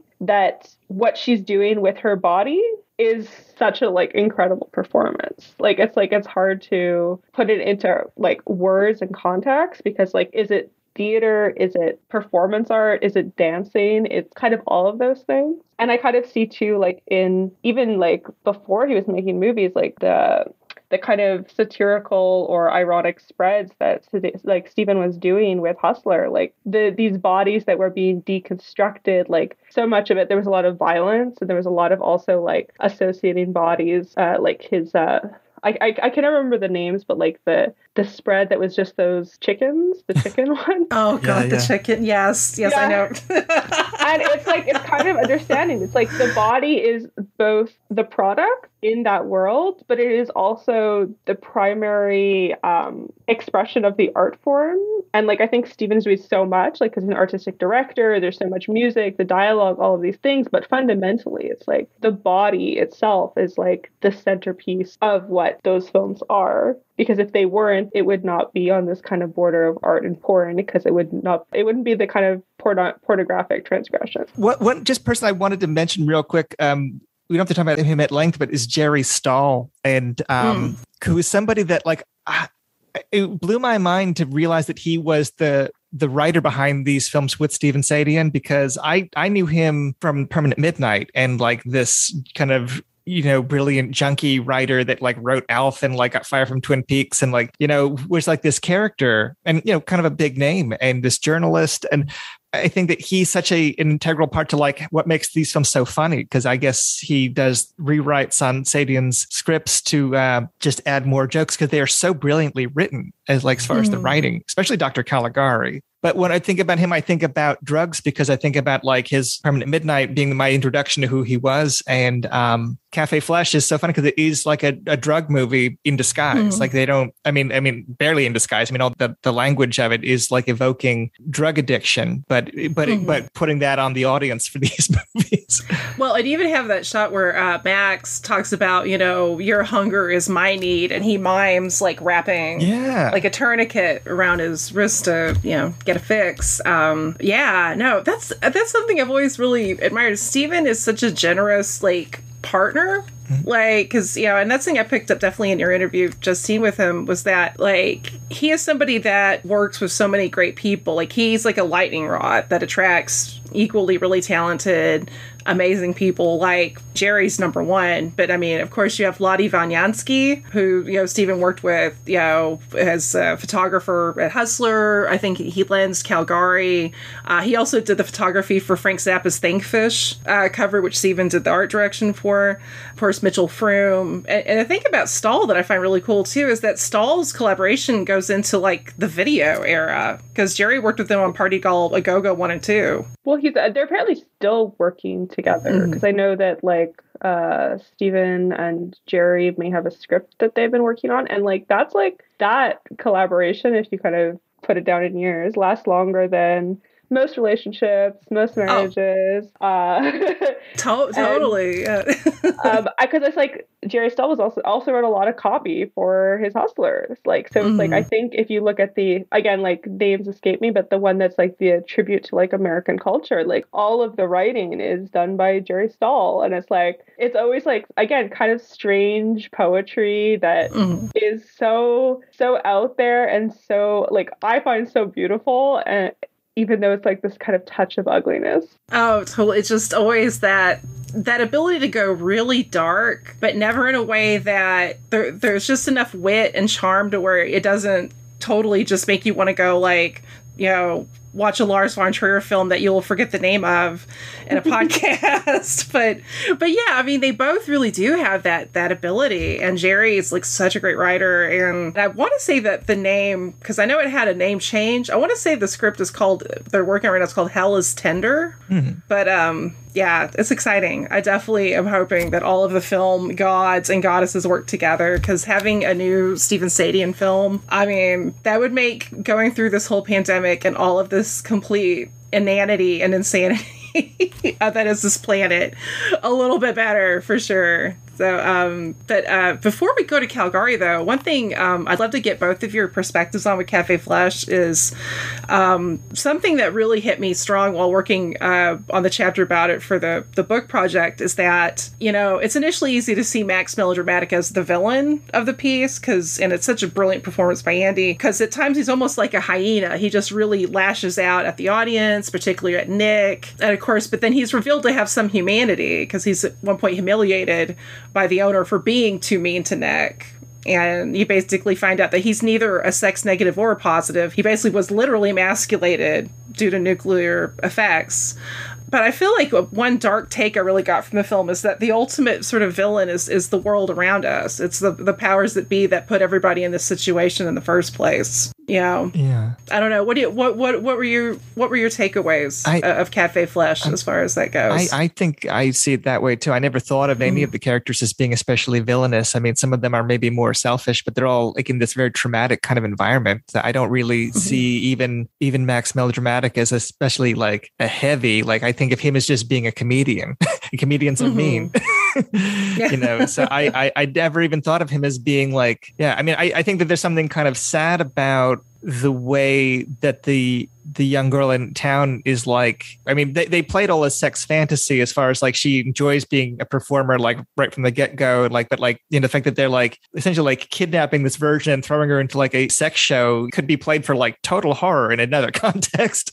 And the fact that they play it as part of the fantasy, in that way it does feel like it's not completely anti the conventions of porn, where as far as it doesn't play up if that were a real situation, how that might feel emotionally. But I don't think of any of the characters as the villains. I think it's a grim reality, but I think that it's ultimately, when I know that the original ending of it was actually quite dark. There was one version that they wrote, they never shot, where Nick hangs himself at the end. Over the stage, I believe. Yeah. And another where he essentially castrates himself. It's there was a much bleaker ending or two that they came up with, but it ends without it going that far. But I mean, I guess the original concept for Cafe Flesh was a little bleaker than what we have. I don't know. I mean, what do you think, Justine? I mean, I think going back to what I had mentioned, that I think post-pandemic, I mean, this movie is obviously about atomic fears, which have also returned somewhat over the past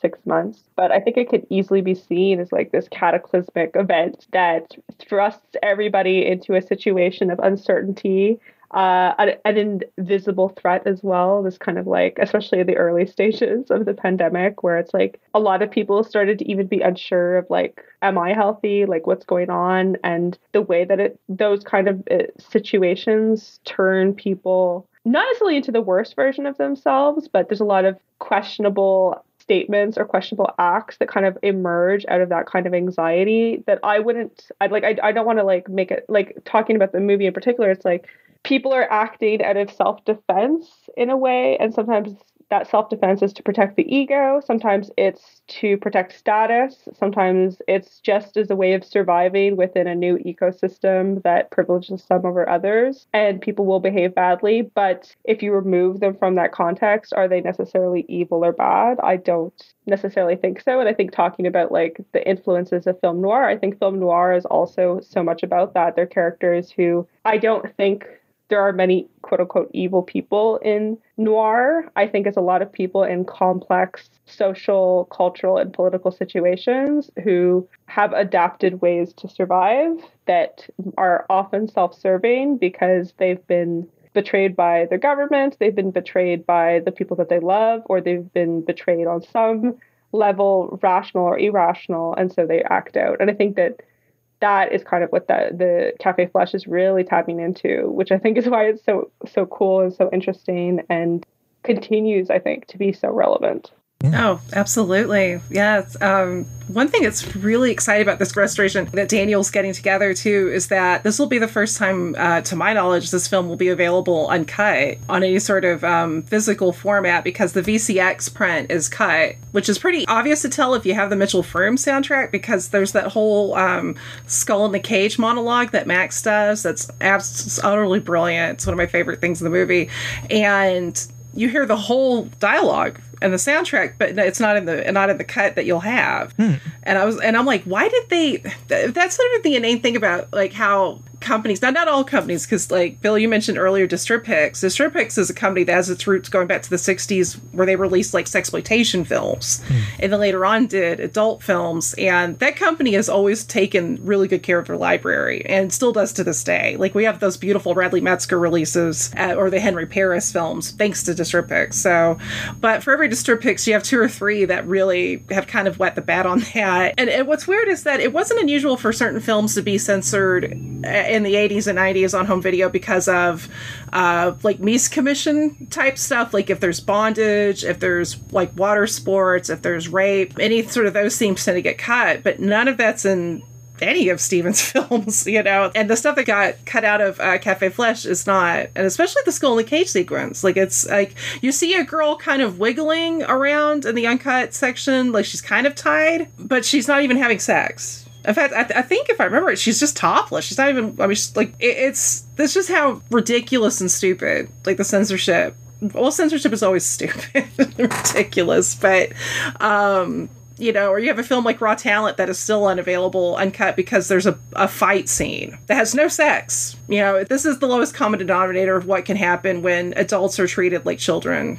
Mm-hmm. Well, I mean, that's one of the things too. It's like based on like my experience writing porn, it's like even when you are writing these like more feature films, like we can't have blood in the movies, for example, even outside of the sex, because it becomes very like the rules, written or unwritten, are so people are really afraid to kind of break them, because there are actually like huge financial consequences.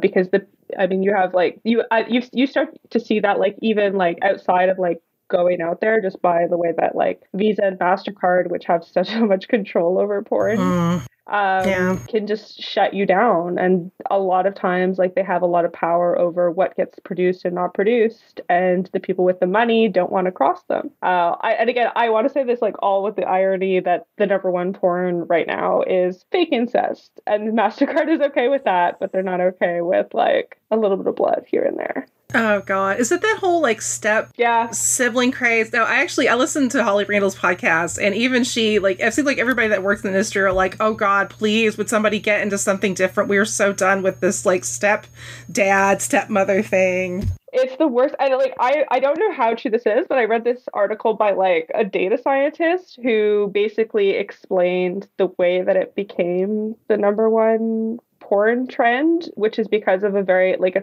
I don't know how algorithms work, but a very small audience watches a huge percentage of porn. So it's like 5% of the audience is watching like 25% of the porn. And that 5% is watching so much porn. And like, it sounds like a cliche, but apparently it's true. That it's like, if you watch a lot of porn, you need more extreme porn to get off. And so they drove it towards the faux incest. And because the algorithm was supporting that, it became a thing. But now it becomes, what do you call it, like an Ouroboros, where it started as niche, and then this very small audience boosted it up because of algorithm numbers. And then because the wider audience gets exposed to it, they just start watching it too. And it becomes like a vicious cycle. But it's the worst. It's the worst. It's the worst to watch. I think it's gross. I just think it's gross. It's totally so stupid, because it's like you have to say stuff like, I know all the rules. So the rules are, you have to say that there's step. It can never be an adoption situation. If it's a parent and a child, they could not have known each other before the child was under 18. They also can only be in a step situation of any kind, stepbrother, step parent. They have to know each other for 2 years or less. And you have to mention you have to put all of this in dialogue, and depending on the studio, sometimes you have to repeat it several times. And so it's like, even from the point of view of like the performers, they have to be like, I can't believe I met you at my 19th birthday party 6 months ago. Because like, you have to say it. Like, it's like, it sounds so stupid, but like, you have to say it.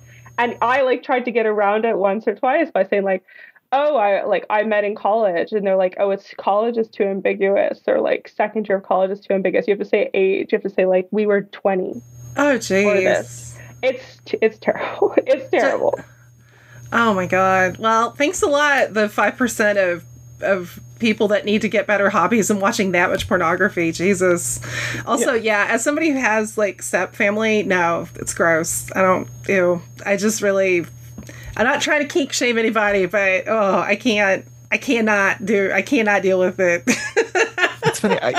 We talk about censorship with XXX films, and I think that the one adult film that we know of that Wes Craven directed under the name Abe Snake is The Fireworks Woman. And I'm pretty sure that that's a film that has multiple cuts because of censorship. And I even think that the incest theme in that is changed in the dialogue in some versions of it to remove the incest element. But I mean, that's a film that I don't think it has any like complete version in circulation. But yeah, I mean, that incest thing was something that I guess was being used in porn even back in that time. Yeah. I mean, the 70s did not give a shit. Are you kidding? Pretty Peaches? Yeah.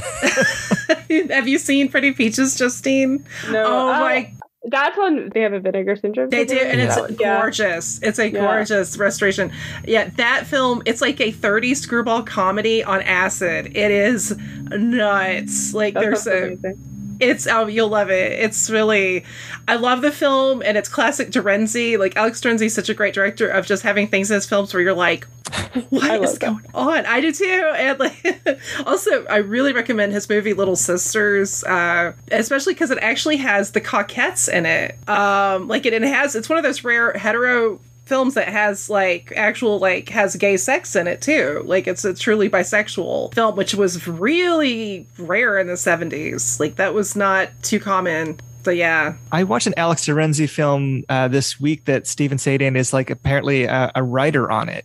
Moving In. Oh my God, that's on my list. I have not seen it. And but I was looking for evidence of Sayadian as a writer, and I couldn't really detect it. It doesn't feel like it is the same kind of dialogue as like the things he writes with Jerry Stahl. But there is a scene where Ron Jeremy opens up a package and Nina Hartley jumps out like a Jack in the Box that feels like another nod to that Jack in the Box imagery from from Night Dreams, but that's the extent of it. Otherwise, it feels just like a very, pervy situation comedy kind of setup. It's just, neighbors and their swingers, and it's not that ambitious or strange, but like that one moment, I'm like, oh, well, that's probably something that he came up with. I would have loved it if she jumped back in the box, but she jumps out and it's Ron Jeremy and she goes... That would be more like Night Dreams. In the box. Yeah, that would... no, that's kind of like it's almost like with some of the stuff, like with the music video stuff, because Francis D'Elia directed a lot of music videos, and some of them you can definitely tell it's the era where it's him and Steven, like some more explicitly than others, like The Wall of Voodoo. The video for the Ramones Psychotherapy is clearly Steven is all over it, right down to like the main guy in it is Robert Dennis, who's the enforcer in Cafe Flesh. Yeah. So, and then like there's others where I'm kind of curious, like I think Steven might be like D'Elia did Rockwell's Somebody's Watching Me, which is very spooky and has some cool kind of shadowy imagery, so that could be. And Blue Oyster Cult's Shooting Shark has a lot of surrealism and some really great, like, just kind of like, there's a great kind of hobo wino character who at one point is like a mystic, and that's really cool. Because then, like, but then D'Elia would direct stuff like Sarah by Jefferson, or what? No, it wasn't even Jefferson Starship, it was Starship. Yeah. Which is like Dust Bowl MOR. It's not, I would not recommend it. Yeah, but, didn't he do We Built This City?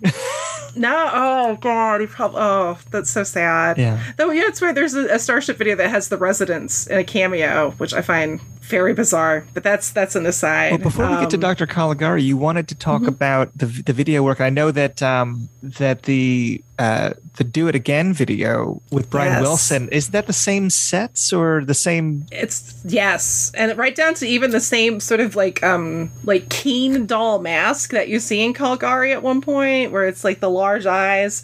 That's in, the sets are the same. It has the complete aesthetic. At one point you even see like that contraption that Caligari puts Mr. Van Houten in, where he's almost like sort of like a party clown that's in bondage. I don't know how else to describe that. You guys know what I'm talking about. I don't know how you describe that.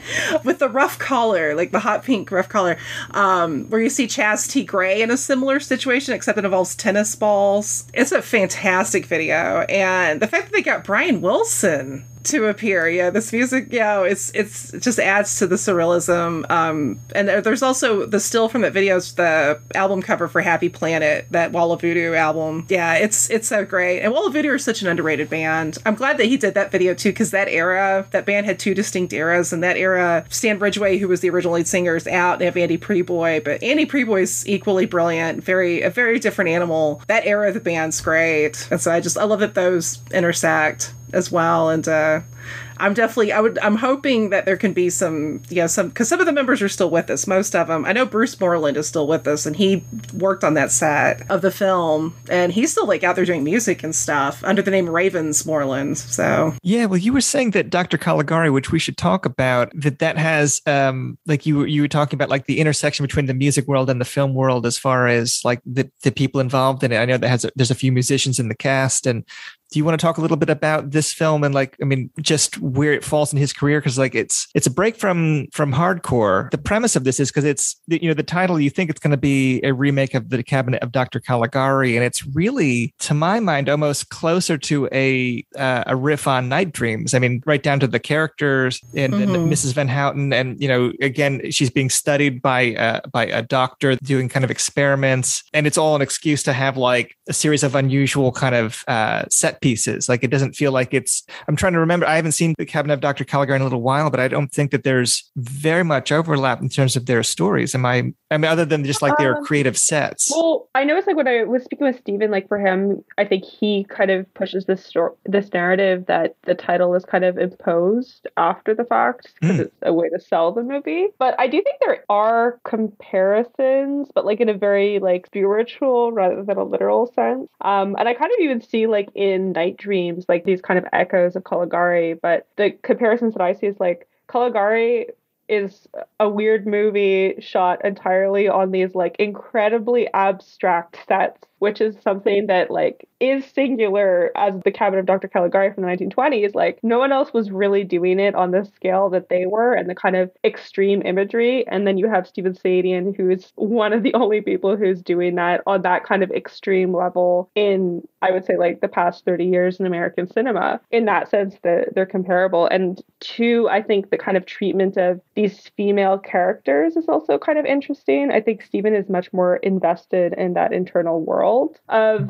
this woman trapped in this dream, not dream-like world and kind of being a victim, but also possibly being liberated. There's a lot of ambiguities there as to who's the one who's dreaming type of situation, which again, I think is amplified a little bit more in Night Dreams than it is in Dr. Caligari. But I do agree that they're very interconnected. And also this presence of like these doctors, not doctors, because that's also a theme in the cabinet of Dr. Caligari, which if you kind of even look at that historical context, right? You're talking about a situation of like rising off of authoritarianism, post-war, a lot of anxiety over the future of Germany. And I think that you could kind of see a lot of the similar themes in American society at that time. I'm not trying to say that like there was a comparable rise of Nazism in the United States in the late 80s, but I do think that there were similar fears of you're a superpower, as Germany was in World War I. And there's a sense of deep disillusionment that's been happening, kind of talking about the failure of the countercultural movement. So you have one part of society that had this hope, this baby boomers, like we could have changed the world, and it just failed and got co-opted by corporations. You have the presence of Ronald Reagan, who was kind of a mess, and the following up with George Bush, another kind of mess. Oh, yeah. And so how do you kind of cope with that society? And especially when you're kind of being flooded with propaganda and propaganda of corporatism, propaganda of illusions, propaganda of the American dream. And I think that Dr. Caligari is a very clever play on that and a clever response to that. Again, in the same way that the one from the 1920s was, although the one from the 20s was not as funny. I think that's something that's Stephen really brought to the table. No, I love all of that. I mean, it is technically, I guess you'd call it maybe kind of a very loose sequel, because she's the granddaughter or the great granddaughter, and I love the shot where you reveal that she has the brain. She still has his brain in a jar, which is like feels like such a great like 1950s science fiction kind of throwback. And like the casting in this film, like Madeleine Renal as the titular Caligari, because she's almost like a leggy like supermodel fusion of like if you took like Linda Evangelista, Werner Krauss, and Conrad Veidt and put them in a martini shaker, and like out comes this beautiful like amazing woman. She's so great. And it's funny with Laura Albert as Mrs. Van Houten. It initially took me a while to warm up to it because I just thought Dorothy LeMay was so, and I still do. But over the years, it's like, no, Laura Albert's fantastic in this, and especially because she, we get to see her not only play Van Houten, but then like, when Caligari starts really going heavy in her experiments and switches basically through the use of, like the fluid from the hypothalamus from like Gus Van Prant, who's like an Albert Fish type serial killer. And God, he's great too. Like we get the words juice dog. Actually, this is kind of embarrassing. I used to write the word juice dog on my sneakers in the early, because I just love that phrase so much. It's just, but she basically, so you have Laura Albert running around talking like a cannibal and reading The Joy of Cooking and talking about like mountain oyster recipes and how to cook testicles properly, which is phenomenal. And, oh God. And actually something that hit me, there's two, I know there's a third musician I've forgotten, because I remember, Stephen corrected me one time, because I remembered Maggie Shako, who was a singer who did the song for Elvira, Mistress of the Dark, or that's featured heavily, and Texacala Jones, who was in Tex and the Horseheads, and she's also in Allison Anders' Border Radio. Oh, yeah. So there's all kinds of cool, kind of weird cult film ties here, but I can't remember. I'm sure as soon as we get done recording, it'll hit me, and I'll feel like a complete dummy. I guess Midnight Movies still technically existed in 1989, but it feels like when I think of that film, I think of the video store cult sections. I mean, although I know it did play theatrically, like in, was it the New Art? I'm trying to think which theater it played for a while at one of them. I believe so. It also got, like, there's that great ad that MTV ran, which you can find on YouTube, which, God, can you imagine, like, especially 1989 era music, like MTV, where they're showing, like, I don't know, like a Whitney Houston video or something, or Firehouse, and then, like, all of a sudden there's this Chris Connolly's talking about Dr. Caligari. Like, it's so great. No, this is a really fascinating, it's still got some of the sexual elements, and it's really kind of cool to compare it to Night Dreams, because obviously you have some continual themes, and even there's some continual imagery that you see in Cafe Flesh, because, like, you see, like, Mr. Van Houten at one point's in kind of a weird sort of angular geometric shaped box that he's peeking out of. And yeah, of course, the climax, you see that too with the role reversal with Mrs. Van Houten and Dr. Caligari. And, you know, in Cafe Flesh, you have the set piece where there's, like, a woman in a box. I think there's even, like, a woman in the bar, under the bar, like where Bosco is in Cafe Flesh. And then the whole scene of where things are slowed down and you're flanked by the asylum people, and it's very kind of creepy and very almost like Carnival Souls like, and you have that in Cafe Flesh, except the flip is that with Cafe Flesh, Max is beckoning Lana to basically all but out herself as a posse, whereas, you know, in Caligari, it's, you know, Dr. Aval's daughter being beckoned to by her husband to rescue her and get them out of there. So it's definitely a lighter a much lighter film. Like with Caligari, and especially having the music video, I feel like it should have been way bigger. I mean, it did good. It did damn good, especially given, you know, the limited budget. And cult films, you know, in general at this era, because you're right, the Midnight Movie still kind of existed, but it's dying out, especially compared to, like, the era of the 70s where you had Rocky Horror and El Topo and, you know, Jack Smith. Of course, that's more 60s. But yeah, I mean, he got that great article in Film Threat. It did good. What's interesting, there's actually a reference to the Film Threat magazine in Night Dreams 2, which I loved.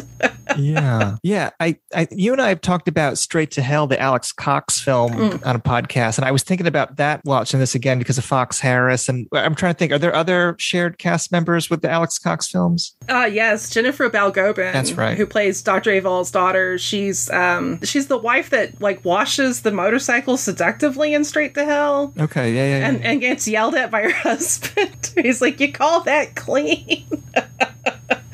Abby Wool, I believe, has also worked behind the scenes on both films, and I feel like I'm blanking. I feel like there's another connection to Caligari and Straight to Hell. But as far as musicians, though, you do have Maggie Song, who's one of the patients, and she was in the Fibonacci's, which did the theme song for TerrorVision. Yeah, how great is that? That's pretty great. And you have Jennifer Miro from The Nuns doing the Chinchilla. I remember the first time I saw it, thinking that it was like a film that was all dream sequence. Like, even if there were dream sequences within it, like when you got out of the dream, you were still in like a dreamscape. Like there's no reality to it. It's all artificial and it's all stylized the entire time, which I remember hearing you talk about this film on the projection booth a few years ago, Heather, and you mentioned how it was a like a brave choice to not have any kind of every man or every woman surrogate characters in a film like this. Like, everybody is a little bit like, you're observing everybody, like nobody is your, what's the word I'm looking for? Your proxy or your surrogate character. Can you talk a little bit about that idea with this one? Absolutely, especially because that was so long ago, it'll feel like a fresh idea that I'm talking about. But no, I mean, seriously, that is something that's, I think, one of the factors that does make this film a very unusual viewing, especially for any first-time viewer, is because there is truly nothing sort of rooted in what I think most cinema people would expect to see in a film. Especially, I would love to have, like, a friend who's pretty straight and have them watch this and be like, if they're used to Marvel movies or whatever, you know, they have that Disney Plus subscription. And again, not shaming. Life is short. If that brings you happiness, beautiful. But to take somebody who's been weaned on that and make them watch Dr. Caligari would be just, like, kind of transcendent. But yeah, I mean, there's nothing, it's not a film really rooted in the modern earthly realm in the sense of, like, traditional storytelling and traditional cinematic storytelling, but that's part of, like, why it's, I think, so fascinating and great. And And the fact that, like, kind of a cool twist with it, and I don't know, I don't know if I mentioned this in that episode, I kind of doubt I did, is that in Night Dreams, you have the great spoiler that Van Houten, who you think has been studied and basically like a sexual lab rat this whole time, is really the puppet master. And it's almost like the doctors, and the end of that, are almost like in some kind of, Sartre no exit like situation, and which is such a weird ending and such a great ending because you're like, whoa, okay, that was unexpected. And here you don't have that, but Van Houten is like, she's the one with enough wherewithal to still be able to turn the tables on the doctor and ultimately become the puppet master. But yeah, I mean, this is, I do like that Mr. Van Houten is represented here, which he isn't in Night Dreams. And I'm blanking on that actor's name, but he's really great. I mean, I think most of the actors here really handle the dialogue fantastically, with Fox Harris being the king. A delight in everything. You mentioned Straight to Hell, like, which, Justine, have you seen Straight to Hell? Oh my God, girl, you need to see it. Fox Harris. It has the Pogues in it and like 8 million other, like Grace Jones is in it for 2 minutes, and Joe Strummer's like one of the leads. But Fox Harris plays a lounge singer from Las Vegas, and he has like this fake wig and this mustache, and he sings Tom Jones's Delilah. Oh my God. And yes, you will feel like it's your birthday when you see it. It's like, it's one of the most joy bringing things. And God, if I had a time machine, knowing that Fox worked with Steven on the stage, like, I mean, just to see anything Steven did for the stage in general would be like a gift, especially with him. And John Durbin, who's Gus Pratt, I know worked with Steven on that, and John Durbin's great, and he's an actor that I think is talked about even less than Fox, but I think most people know him. He's one of the zombies in Return of the Living Dead. Yeah. I want to say he's the one that is either asking for more cops or for send more paramedics. He's one of those zombies, but he's fantastic here as the cannibalistic Gus Pratt, who puts pins and needles in his talks, which, it's just, it's I love how the gore is handled. There's a lot of body horror in this movie. Yeah. I was thinking that just the ankle wounds and whatever do feel like something from like a 70s body horror, like something you could imagine Cronenberg or even early David Lynch, having imagery like that. But yeah, it's but done in this bright, garish color palette. It doesn't feel like those 70s body horror films at all. It feels like, I know that when Mike White talked about it on Projection Booth, like he made comparison, maybe it was because of the doors and things, but he made a comparison to Beetlejuice. And I do think that if you were like trying to sell this to a newbie, as far as like points of reference, you could maybe compare some of the more outrageous stylized otherworldly sequences in Beetlejuice to something like as a point of reference for like visual idea. But the writing is certainly not like Tim Burton movie. But I remember the first time I saw it thinking like, because it opens with something like a good 7 to 8 minutes of silence sequence before any dialogue even kicks in. I thought, is the whole film going to be a silent film? Well, the first time I saw it, I was and then shocked when it becomes almost like a Hal Hartley movie or something, as far as like how stylized all of the patter is in it. But do you have any other things you want to say about Dr. Caligari? Oh God, the camera work. Yeah. Like the way, and I believe Steven mentioned, and Justine, I can't remember if you mentioned this in the master class, which by the way, if anybody's still listening to this episode, go watch that. Just stop this show and just listen to Justine interview him because it's fucking brilliant. But a lot of it, it's like, it looks like a tracking shot, but basically the set is being moved towards the camera. Yeah, no, we talk about that, which I thought was like insane. I was like, oh my God, because it feels strange when you're watching the movie, but you don't really register it because it's like, oh, of course, it's just like a tracking shot. And then when he mentioned it and then seeing the movie again, you see it on such another light because the effect that it has is so different than a tracking shot. It's it's almost like, again, kind of talking about there is no real reality in the movie. I love that. Like, I think that's 100% point on, Bill. It kind of contributes to that eeriness.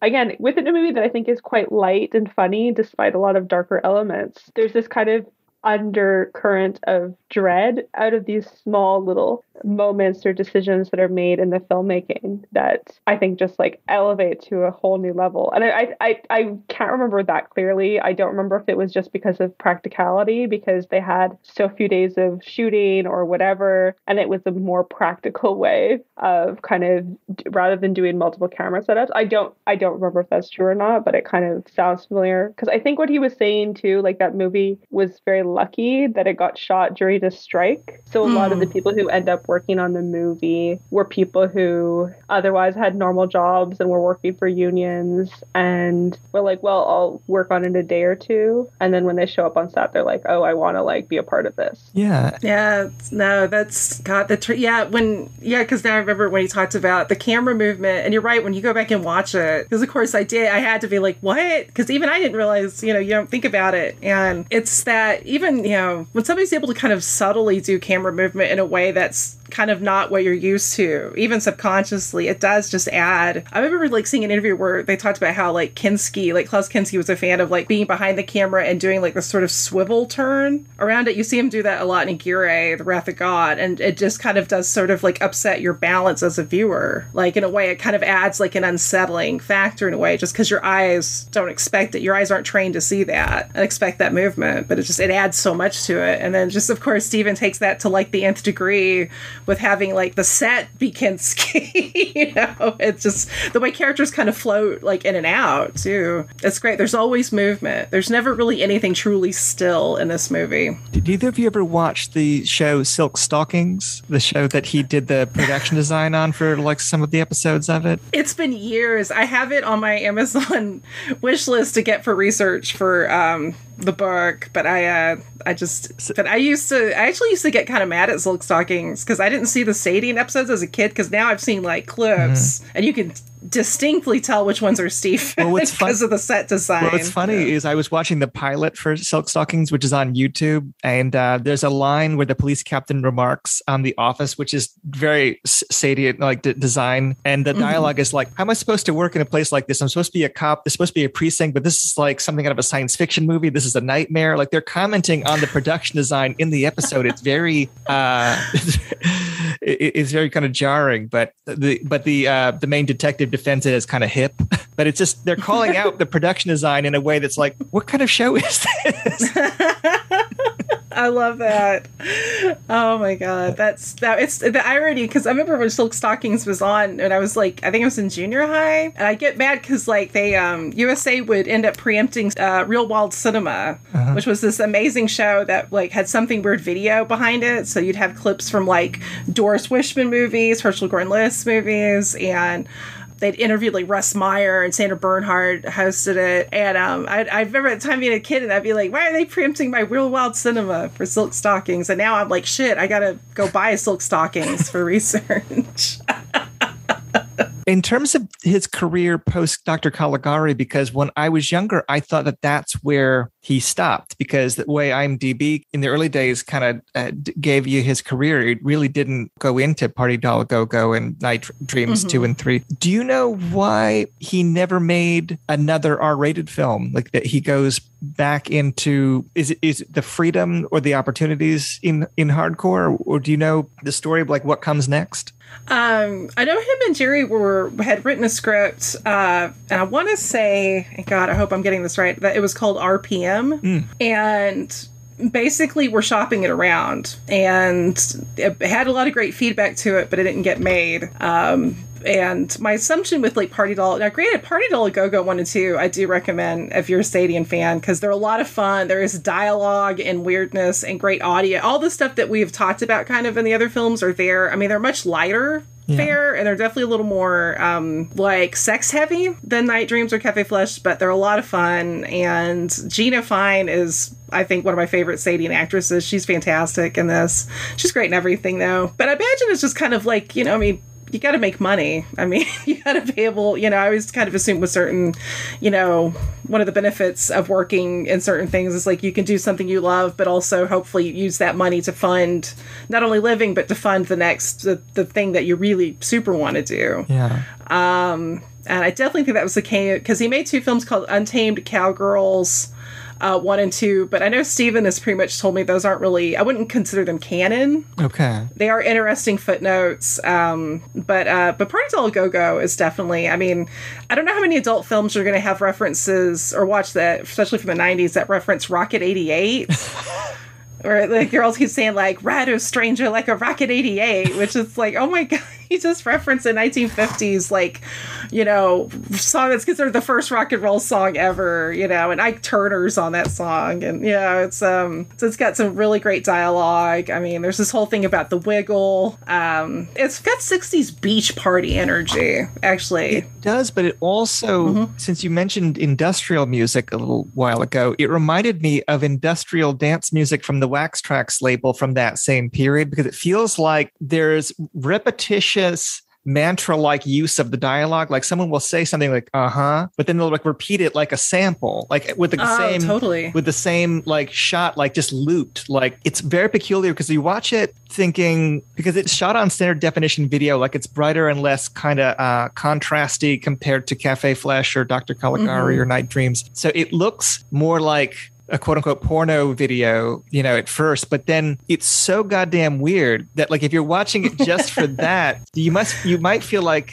an alien made it, but not like, it's not surreal the way something like Cafe Flesh is. It's like it's mostly sex scenes, it's mostly like characters talking, but like then there's like these animal sounds on the soundtrack and like weird references to like Bosco, like Bosco, like it has like that same kind of referencing and teasing advertisements, and it has, and like there's lines like, you know, they're overcome with retro wordplay, like things that feel like Jerry Stahl kind of lines, but it's like Night Dreams in that there's a lot more protracted sex scenes the way you would expect in an adult film, like versus Cafe Flesh and definitely Dr. Caligari, which is R-rated. Like it feels closer to what you think you're getting with adult film, but then there's all these things that like kind of keep like dragging it out and making it strange. Oh yeah. Well, and the editing's so great. And you're right, I didn't even think about the Wax Trax comparison, but that's great. Yeah, because there's it cracks it because, you know, with standard like heteronormative porn, you always have the girl scene. That's as old as time. Like even going with like sexploitation films in the 60s. But and Party Doll Go-Go, they call it the girl. They'll announce it and be like girl homo, and then one girl will come in. She's like big time girl homo, and she's like and then, and it is kind of interesting because I feel like this is the first film where you really see like people that were pretty big in the industry. Because with like both Night Dreams, Dorothy Lane was more of like more of a cult kind of star, you know, and she was the biggest star in that. Cafe Flesh, you know, there were people that were active, like the men were more involved in adult than the women in that one. But, and here you have like Gina Fine, Tom Byron, you know, who was in the industry, I think, for 20 or 30 years, Randy West, Tiana, Madison, Raven. And so it's interesting to see kind of like these bigger tier stars of that era doing this amazing dialogue. I love that you mentioned Bosco, because Bosco is such a character I love in like Cafe Flesh, the little wise talking Chicago bartender, you know. But yeah, and just the whole thing of just, you know, did she ever listen? No, she never listens. And you're right, they repeat dialogue like that all throughout. Like, oh, she's smoking, like is repeated, like, but it feels, it feels like the movie equivalent to like old My Life with the Thrill Kill Cult records or something. Like it feels like just lots of dialogue samples, but like you're watching the movie that they're sourcing from. It's odd because it's not something you really see in the, like you get the witty one-liners and something like Cafe Flesh or Dr. Caligari, but it's almost like they're even making fun of that idea in this by like by repeating them to the point where it's like it's no longer even a joke. It's like just sound collage. Yeah. No, it's God, I just the editing and like the audio, or at one point you hear like somebody saying Party Doll Go-Go, but it's like slowed down, or it's like Porter. I can't do it, but you get the you get the picture. I mean, it's shot on video, but that one kind of opened my mind because I was honestly, and I probably still am a little bit, just such a snob, especially when I first saw it, of being like, oh, that's when it all went to hell. It was shot on video, and of course you can make great art on video. It just depends on how you do it. It's kind of talking about the internet, though. What you're saying earlier, Justine, is it's not that there are people not making great content. It's just there's so much more of it because video is a cheaper format, and now with the internet, I mean, people can shoot something on their iPhone and upload it. So it's, you know, but somebody can make great art doing that. It's just trying to filter, you know, and find it. Yeah, talk about curation, really. I mean, like, that's where I think a lot of it gets lost, where there's not even a space. Like, I mean, talking about like festivals or even online platforms, I think that there should be a bigger movement. building on what kind of already is happening, where there are people who are going to be doing some of that curatorial work to help people find it. Because like, obviously there's amazing stuff being made, but like, how do you actually find it? That's, I think, the big question. Yeah, but I don't know. It's just like, I think it's so exciting though that you know, anybody that is cynical, it's like, no, like you talking about writing your screenplays, you know, and then like, you know, listening to people like when I listen to like the Holly Randall's podcast, where it's like realizing, no, there are people out there like still trying to, you know, I mean, they're having to work, I mean, in some ways almost like tighter confines because it's all financially based, you know, now, but that there are people still like being like, okay, what can we do? What can we do that's interesting and different? And that isn't just the expected. And I think, you know, when you have that, there's always like the nucleus of something really, really vital, especially when it comes to art movements. So, yeah, well, I mean, to bring it back to Dr. Caligari, I mean, one of the things I find so inspiring about it is, as beautiful as it is, it also has a handmade quality. Like, it feels like something that was created on sets by people, like as a labor of love. Like, it feels like it's probably hard to do, but it feels like attainable as a thing if you wanted to make something in that style. I remember my friend James, you know, after seeing those films, Dr. Caligari and Cafe Flesh, for years he wanted to make a film like that himself. Like, he never got to make one, but I think it inspired him more than any of the films that we watched, of the hundreds of things we watched. Like, those were films that like made him want to make a film because it felt like he could see all the parts to it. Like, but it made sense to him how like he wrote a script. He never got to make it, but he wrote a script that was inspired by those films. I think that like if you approach it with like, you can have an interesting location and that gives you the freedom to have an interesting looking film without a lot of money. If you just, I mean, I think about a horror film like Messiah of Evil, which is a low budget horror film, but it has such a unique location because they had Jack Fisk and Joan Mosine design all these murals and interesting production design that even when nothing scary is happening, it's interesting to look at because they've created such an unusual world. And I think that something like Sayadian's films, they always take place in interesting, like looking locations. So I think that would be inspiring to people that are just trying to get visual ideas. Like you could make a small space into something that would be compelling. I mean, that's always the big problem with so many independent films is that they aren't interesting visually because they don't have the money.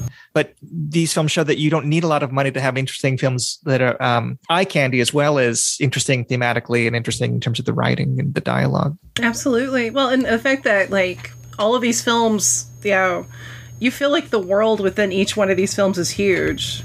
Like, and you get a sense of a total kind of, even when it's like ethereal world, you know, the dream, you think about dreams have no walls. And that's kind of how like Steven's films feel. They feel, you know, wallless. There are no real borders. You know, even in something like Cafe Flesh where it's literally set in a place that is a cafe, you know, but it's still like the expanse of it all. Yeah. I mean, I just think if you have a vision and access to people that are really good at building sets, which helps because that's the thing, Steven's so great at attracting really talented people. Yeah. I mean, that's the thing. You don't need a huge budget to make something great. How many big budget movies out there are utterly boring, you know? Yeah. A lot. I mean, you know, because people can just, I mean, you have something that's CGI and it's beautifully technically done, but does it compel you? Does it stay with you? Do you keep thinking of that one image over and over like you would with Dr. Caligari or Cafe Flesh or other films like Messiah Evil's a beautiful reference? Because, I mean, I think about some of those murals sometimes too, or just certain shots in that movie. Like it's you know, I think sometimes there's too much emphasis put on money, well, in general in life, but but especially with cinema, like it's you know, sometimes the real innovators are the ones that are having to work under a little bit of a tighter budget. So well, I was thinking about, I mean, because the first feature that we have for him is Night Dreams, and his production design is such a big part of it. And I thought about how certain interesting production designers could make that leap into directing. I think about William Cameron Menzies going from something like Things to Come to directing Invaders from Mars, or I think about even someone like Derek Jarman doing set design on The Devils before making his own feature films, or Edgar G. Ulmer doing design on something like The Last Laugh or Metropolis before going on to do things like Detour or Black Cat.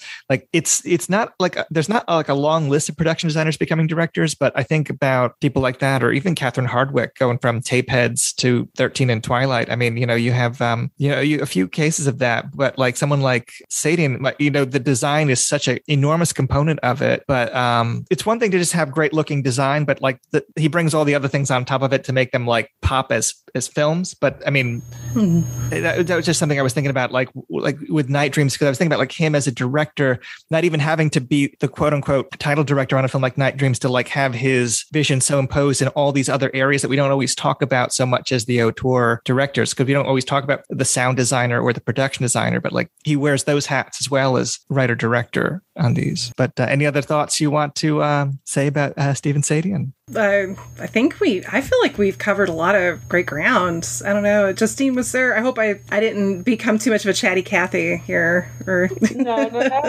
I've learned so much. Like, I think that's what's so cool.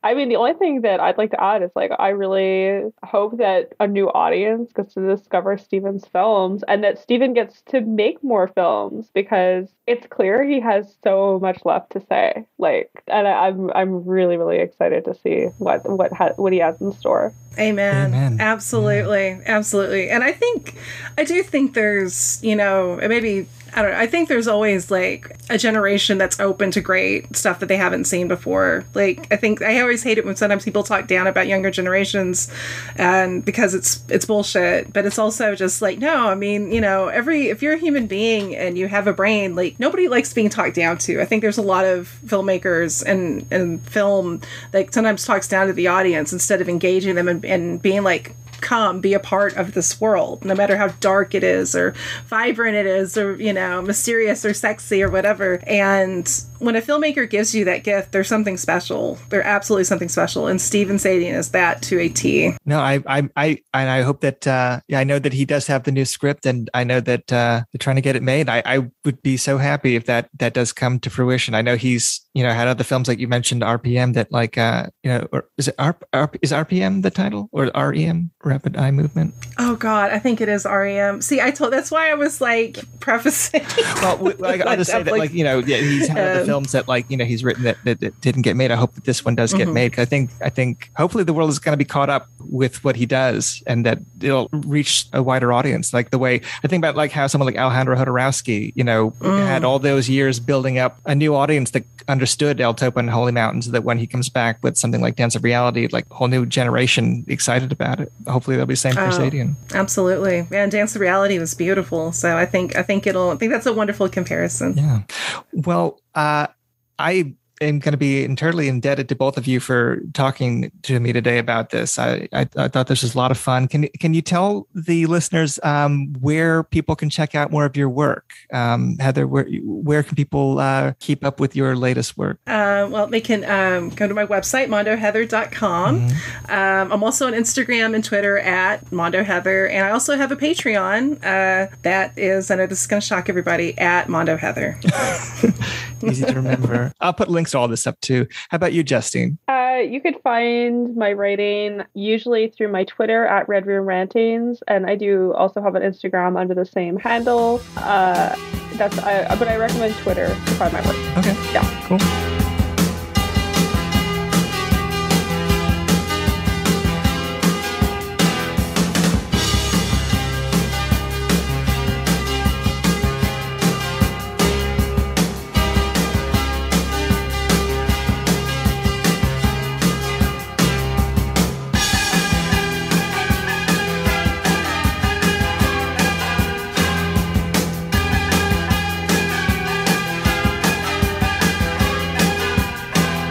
That was my conversation with Heather and Justine about the films of Stephen Sayadian, but I decided to throw in an added bonus to make this episode 3 hours rather than 2.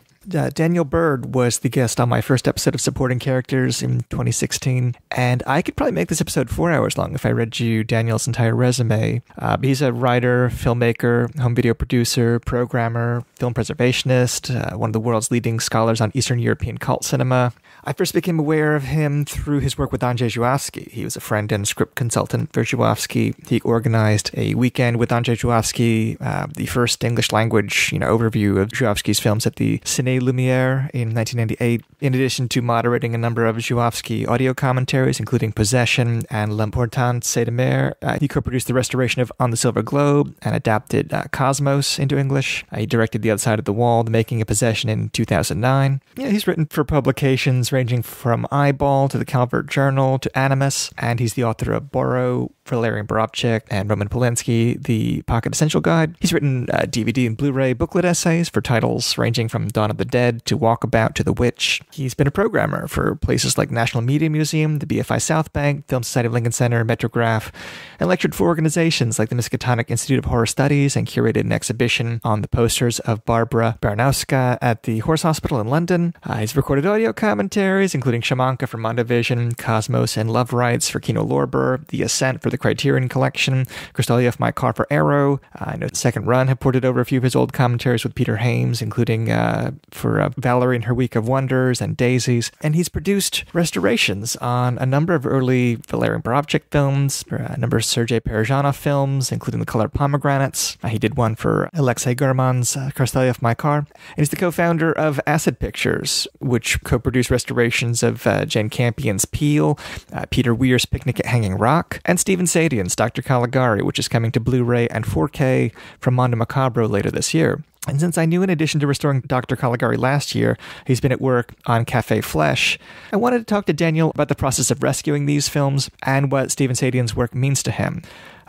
So here's a conversation I had with Daniel Bird.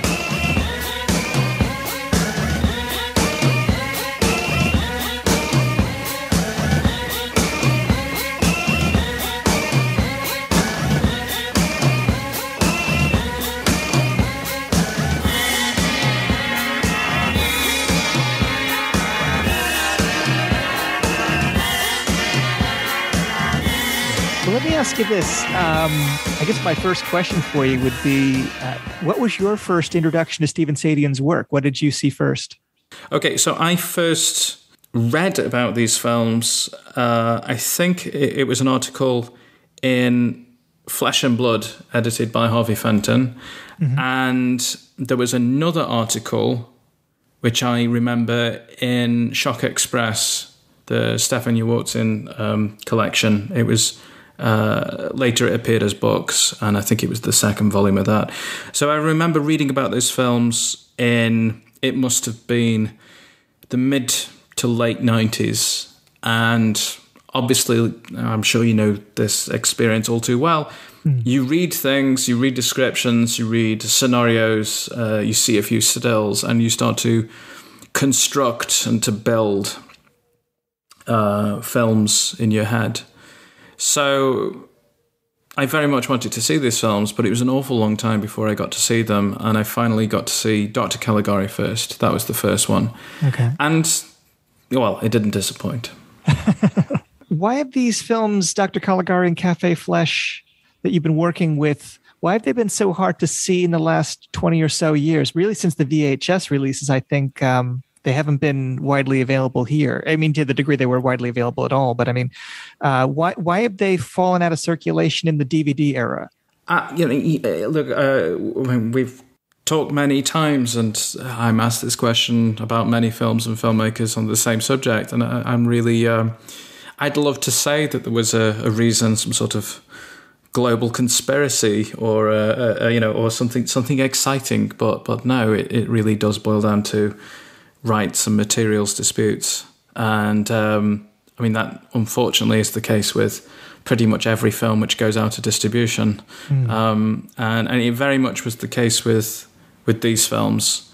In the case of Dr. Caligari, the film was owned by, at the time, a company called Excalibur Films, and that was related to how the film was financed. And on top of that, there were major materials issues. I wasn't certainly aware of any prints in any collections. I mean, really, the question of actually getting these films back into distribution goes back, I would say, almost 10 years, maybe more, because there is a great festival in Paris, L'Étrange Festival, every September in Forum des Images, and they were going to do, or they wanted to do, a program, a retrospective, and they were I was contacted and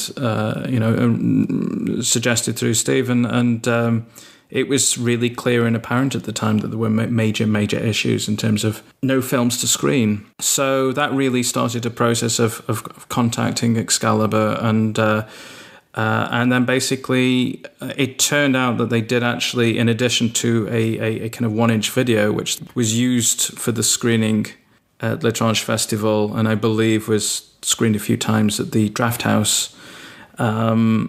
After asking around, and it's all down to the heroic efforts of an employee called Patty, we were asking, were there any other elements? And it turned out that they had the complete camera negative in the basement, which was a relief for me, because usually in these instances, the first port of call is the laboratory which processed the film. And when I spoke to the laboratory in Los Angeles, they said the negative had been taken out.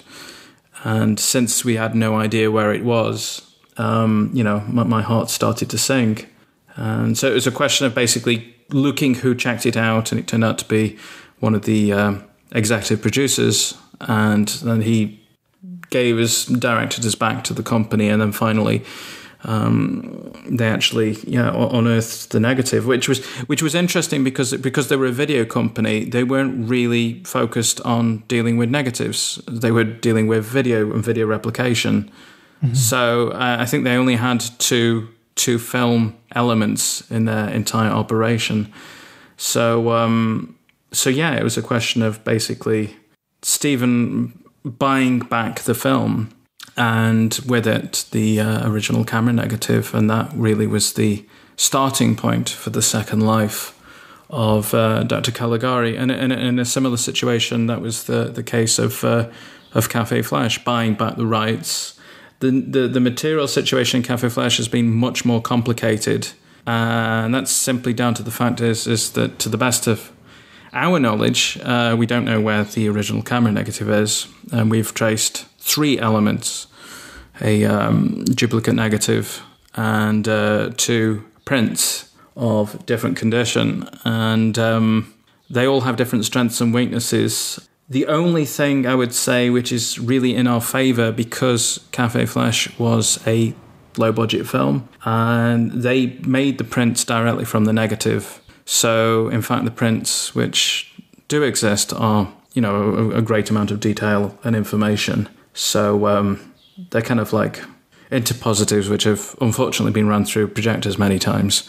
So we were extremely lucky in Caligari in terms of basically it was in very good condition. It was in the early stages of vinegar syndrome, of deteriorating in the cans. I mean, it was fine to run through the scanner and everything else, but I think those elements are going straight to cold storage at some point this year. But in the case of Café Flash, it's an ambitious project because of the condition of the materials and the range of the materials and all sorts of things like that. So, there is an irony for me in terms of if you have a film and it's screened and people, it looks amazing. It usually looks amazing because the film element was in good condition. The negative was in good condition, it hadn't been touched too much. And those kind of projects, they don't involve as much work as a project like Café Flash, whereby, the film elements are all banged up and messed and scratched and things like that and faded. So, you have to do an awful lot more work. And that's currently what we've been faced with and engaged with. But it's exciting. I mean, I think it's certainly for me, it's, one of those last great holy grails of cult film. We wanted to do this restoration to the highest possible archival standards, and given that the condition of the elements, it is going to require a lot of manual work. Now, in the case of restoration, I think that the basic step is to ensure that you've located the best available elements, and then you've cleaned them physically and then scanned them on the best available scanner. So you've got as much information as possible to deal with. And then after that, you've really got two strategies as to how to bring that film back to life. And one is using automatic processes, which are, well, cheap because you're not paying people. But the danger is that basically you get lots of artifacts and things like that. And the other route is to use physical restoration artists, but of course that is both time-consuming and expensive. So it's really a business of striking a balance between those two things. And in this case, given the damage to the materials, this is why it is a major project, because, it requires an awful lot of work, care and attention. I've personally never been involved in a project in which the individual elements for the restoration have come from such a range of different sources and places. It's not just a remastering job. It's a full scale operation, so that we can actually ensure that it is not just available but to archival standards. Because quite frankly, I think Cafe Flesh should be in the National Registry. I really do, because basically, the whole point of the National Register is to identify films which are of cultural significance, historic significance, and aesthetic significance. And whether you like it or not, Cafe Flesh ticks all of those boxes. It is a time capsule of a particular moment in American cultural life. It's not just the kind of the end of the Cold War, if we can say that in this day, of sort of like this nuclear anxiety and things like that. It's also the very beginning of what would become the kind of the HIV/AIDS epidemic of the 80s. But it also captures the cultural styles at that time. And, so I think that from that point of view, it's really important. On top of that, I think the influence of the film in terms of, even though Sayadian only has directed a handful of films to date, coupled with a writer like Jerry Stahl and a musician like Mitchell Froome, the influence of that team on literature, on music, not just cinema, but also music videos, graphic design and theatre, and in turn the things which they've influenced both during the 80s and 90s is really immeasurable. So I really think that even though people aren't really, let's say, directly influenced by a film like Cafe Flesh, they've probably influenced by something Cafe Flesh has influenced. So I think when you actually stitch all those things together, the historic backdrop, the way it taps into so many impulses of the time, and on top of that, the aesthetic interest, I think it's a major film. It's a major part of film history.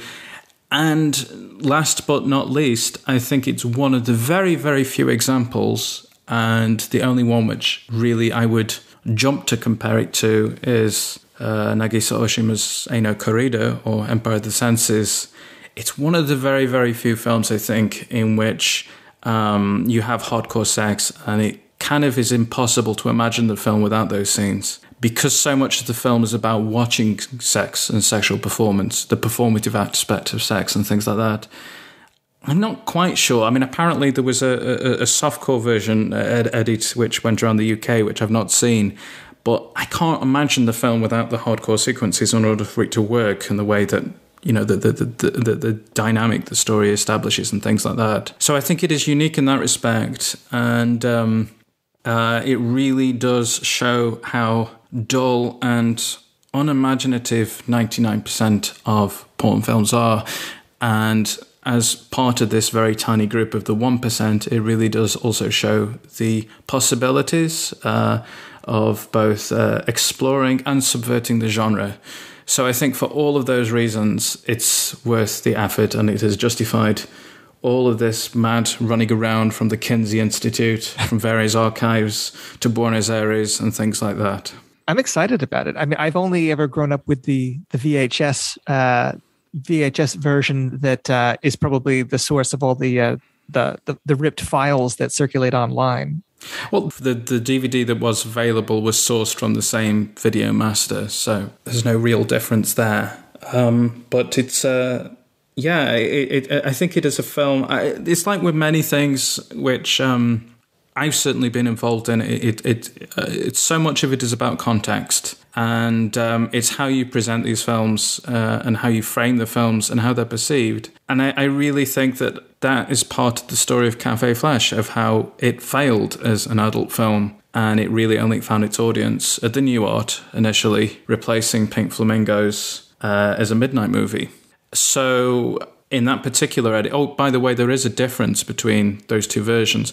And I know this, not only do I know this, I've seen it up close and personal, and that is that Sayadian cut the money shots out of the X version. So it still has penetrative sex and everything else, but it doesn't have those cum shots. Yeah. So there are some prints. Okay, one of the prints is the complete X version, let's say, and then another print, which is the print in the Kinsey Institute, has all of those shots cut out and spliced.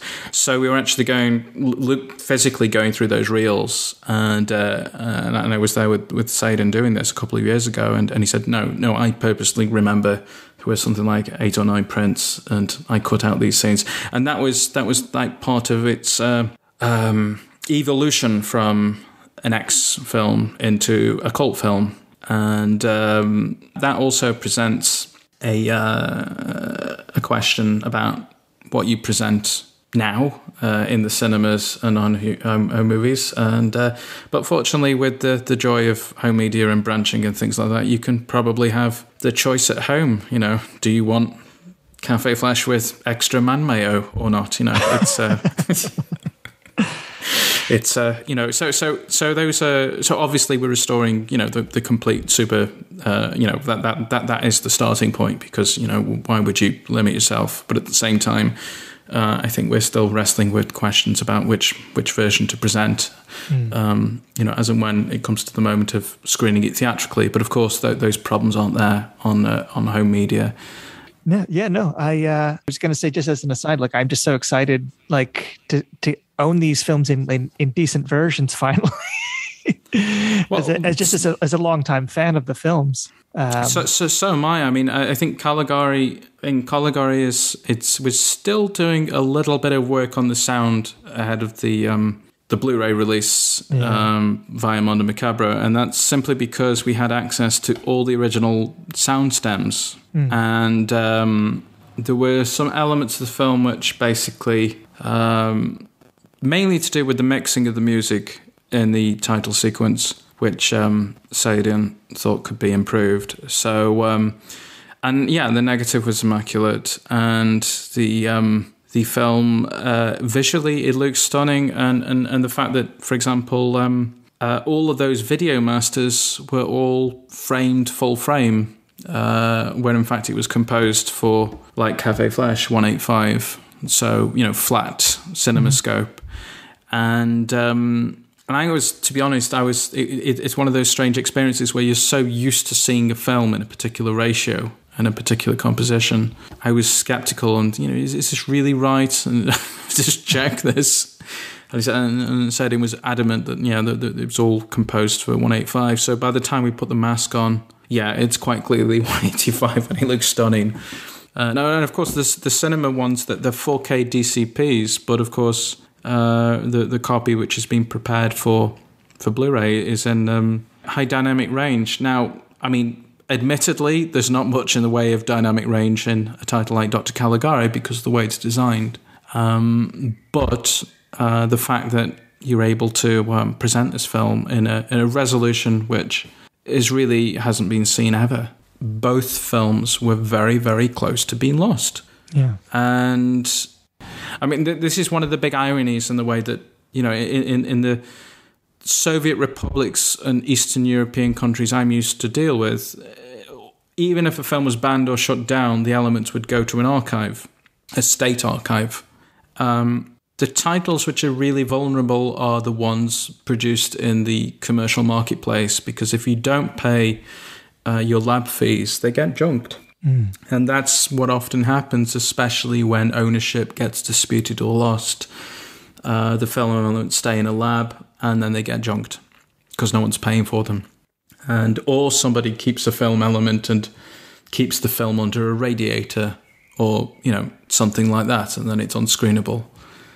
And it's kind of shocking to think titles of the kind of caliber and stature of Night Dreams, Dr. Caligari and Café Flesh are in this predicament. But with regards to Dr. Caligari and Café Flesh, I know that by the end of this year, they will be very, very safe for generations to come. And that's simply by going to all this effort of locating elements, buying them back, restoring them and making copies, archival elements, and also hopefully 35mm elements as well. And, and I think that really is the... I've talked about this before, but I think there is this idea that, films fall in and out of fashion because of this, that, or the other. This film is thrust into the limelight because of the patriarchy, and this film is obscured for that reason, and you can solve all these problems by tweeting an angry tweet or something like that. And no, it really is banal. If you're involved in anything to do with programming, restoration, distribution, as many of the guests on supporting characters who work in these fields have said and will say, it's really banal. It's about ownership. It's about film elements. And it's about money. And that's why it's so important, I think, to not only recognise that, but to make sure that there is a budget there to give a film like Café Flesh the justice, care and attention it deserves. We've been doing this, let's say, 10 years pretty much under the radar. And Caligari was kind of... this was the dedication of Wojtek Janio and Gosia Grzyb, in particular, the restoration director and colorist who I regularly work with in Los Angeles. But in the case of Café Flesh, it's proving to be a big task. But it's been a thrill to speak to both Sayadian and to Jerry Stahl and people like Stoya talking about their appreciation of the film, and Madeleine Reynal, the star of Dr. Caligari.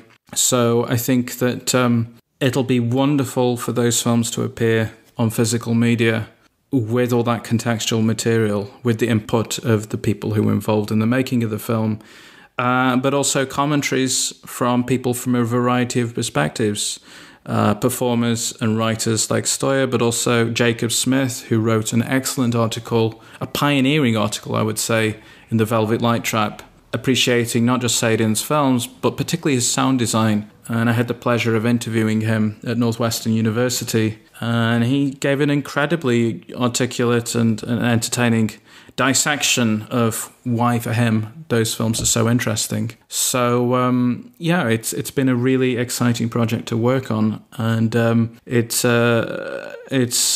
wonderful to be on the home straight. And but it really is vital that we can actually get Café Flesh looking absolutely amazing, because, as I said, I do think the film should be in the National Registry, and that's not I do think it's on par with something like Eraserhead and Pink Flamingos and the Texas Chainsaw Massacre. And that for me is the class it should be in, and it's the class I want to be in. Texas Chainsaw Massacre, Eraserhead, Pink Flamingos, and Café Flesh. It just seems to be the ultimate class. And that's, I'd like to think we're doing everything we can to make it be there and to stay there. I remember you talking about Café Flesh back when you were in New York to show the three restorations of the Żuławski Polish films back when Cosmos was a new release. So I know that this has been something you've been working on for years. So, well, I think with it's like with all of these projects, it's you're not working at them constantly. It's just that you have them kind of on the back burner, and then when an element turns up, or when you progress with a sort of a chain of ownership, or you're able to finance or find the finance to actually buy them, things like that, then suddenly you can start work on them and things like that. But it's certainly it's been a good 10 years since the first attempts to look for elements and owners.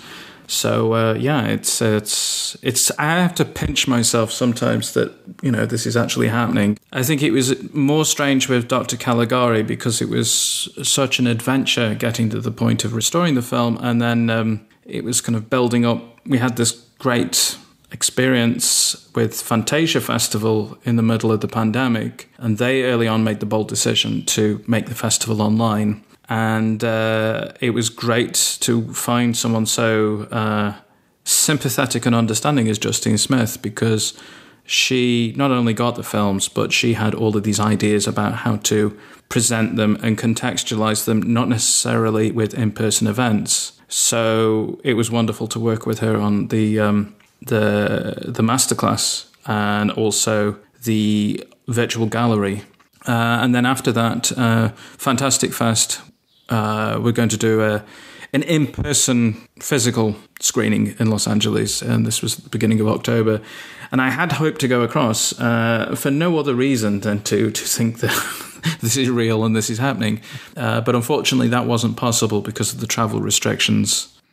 I mean, a lot's changed in this last 10 years. So, for example, when Sayadian came to Paris and we had this... it was the first time we met in person, and it was a great 3-4 days to talk about various certain things. And I think one of the things we talked about was Lars von Trier, and certainly my mixed feelings about the idea of, say, for example, both in Antichrist and Nymphomaniac, about the use of porn doubles and things like that. So the idea that it just seems wrong that you basically kind of demarcated two classes of performers, one who's selling identity, and then the other one who you're selling sexual organs, essentially. Now, I'm sure that no one has a problem with that and everything else, but it seems to be the slightly hypocritical arena whereby, on the one hand, you're having festivals, particularly Cannes Festival, whereby it's almost like an annual ritual, which is the film it's going to shock. And that's usually presented by Gaspar Noé, a filmmaker who I like, and I'm always looking forward to his new work and everything else. But there is something slightly paradoxical. Here you have a filmmaker who is either in the main selection or in, the midnight screening or something. So you're part of the filmmaking establishment presenting, and people are expecting shocking imagery. So it's this strange sort of paradox whereby, how do you shock people these days? On top of that, this business, how... you're saturated in pornography and these images. So the question is, which place do they have in society, in our inboxes, on our streaming queues and things like this? And, and I think that the main issue and the really fascinating thing about the interviews with both Jerry Stahl and Sayadian and things like this is how they talk about going out of the way to make the sex anti-erotic, not stimulating. There's this great story which Sayadian said when he was one of the performers in Cafe Flash was getting into it too much, and he stopped the scene and went over to her and said, "Do you have a favourite pet?" And she said, "Yes." And then he said, "It just died. Now go fuck." So you've got this. It's like method acting, sort of. But so the Stanislavski and everything else, and then there is the interesting question itself. I was lucky enough to go to Belgrade just about a month ago, and I was able to interview Stoya about Cafe Flash, because of course she's not only a huge fan of the film, but she's written very, very interesting things about that film, specifically something she's written a lot about, namely how she's interested in the performative aspect of pornography, and this is the subject of Café Flash, in how, in a dramatic situation, it establishes that dynamic between the audience and the performer. And so I think there's an awful lot to discuss about that film, and it's interesting. And it's great fun. I mean, the dialogue, I think, is just off the scale. The music is just spectacular. And the design, I mean, it looks incredible for a film which is clearly shot on a very, very tight schedule. And it has a look, and this is something which I think someone was asking me about, what is the common thread between, I don't know, Alexei German, Zhuevsky, Borovchik, and Parajanov, and Sayadian, and the only real answer is that they all have a look. They all have a specific vision of things and cinema and how things should appear. And I personally really, really love the idea of coming off this 5-year project working with Parajanov films in Armenia, Georgia, Ukraine, with these outtakes, these installations in Rotterdam and blah, blah, blah, and then immediately going into Sayadian, because I think that on the one hand, these two filmmakers couldn't be more different in terms of how they're perceived, because one is perceived as some sort of mainstay of the art house canon, and the other is a cult filmmaker who's somewhere between adult film and the midnight circuit. But for me personally, I think that they have many things in common. Particularly this tableau approach to making tableaus, lighting tableaus, and sort of breaking time and narrative to have this performative aspect in film. So maybe it was the fact that I was working on this outtakes project in Café Flesh at the same time, but the two things were sort of blurring into one another. The same with Caligari. And they're both freaks. Parajanov was a freak, and Sayadian's a freak. And I think, freak, it was, I'm not using that word loosely. I had to give a talk at a UNESCO conference on film preservation and restoration in Yerevan, and I chose to talk about Sayadian's films, and it's specifically about why we should be saving these films, including the video work. And I really found that, the Frank Zappa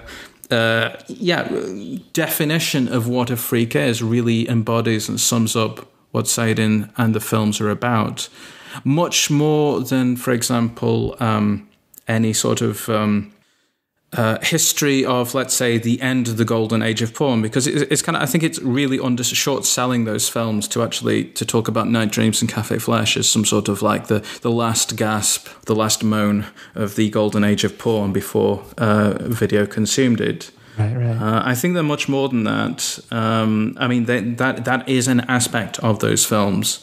It is one facet, but it is not the defining characteristic. And even the later video stuff like Party Doll Go Go and Night Dreams 2 and 3 and the Cowgirls 2 films, they're not completely without interest. And I think that I would say one of the very, very few cases where the bridges between sex scenes is more interesting than the sex scenes themselves.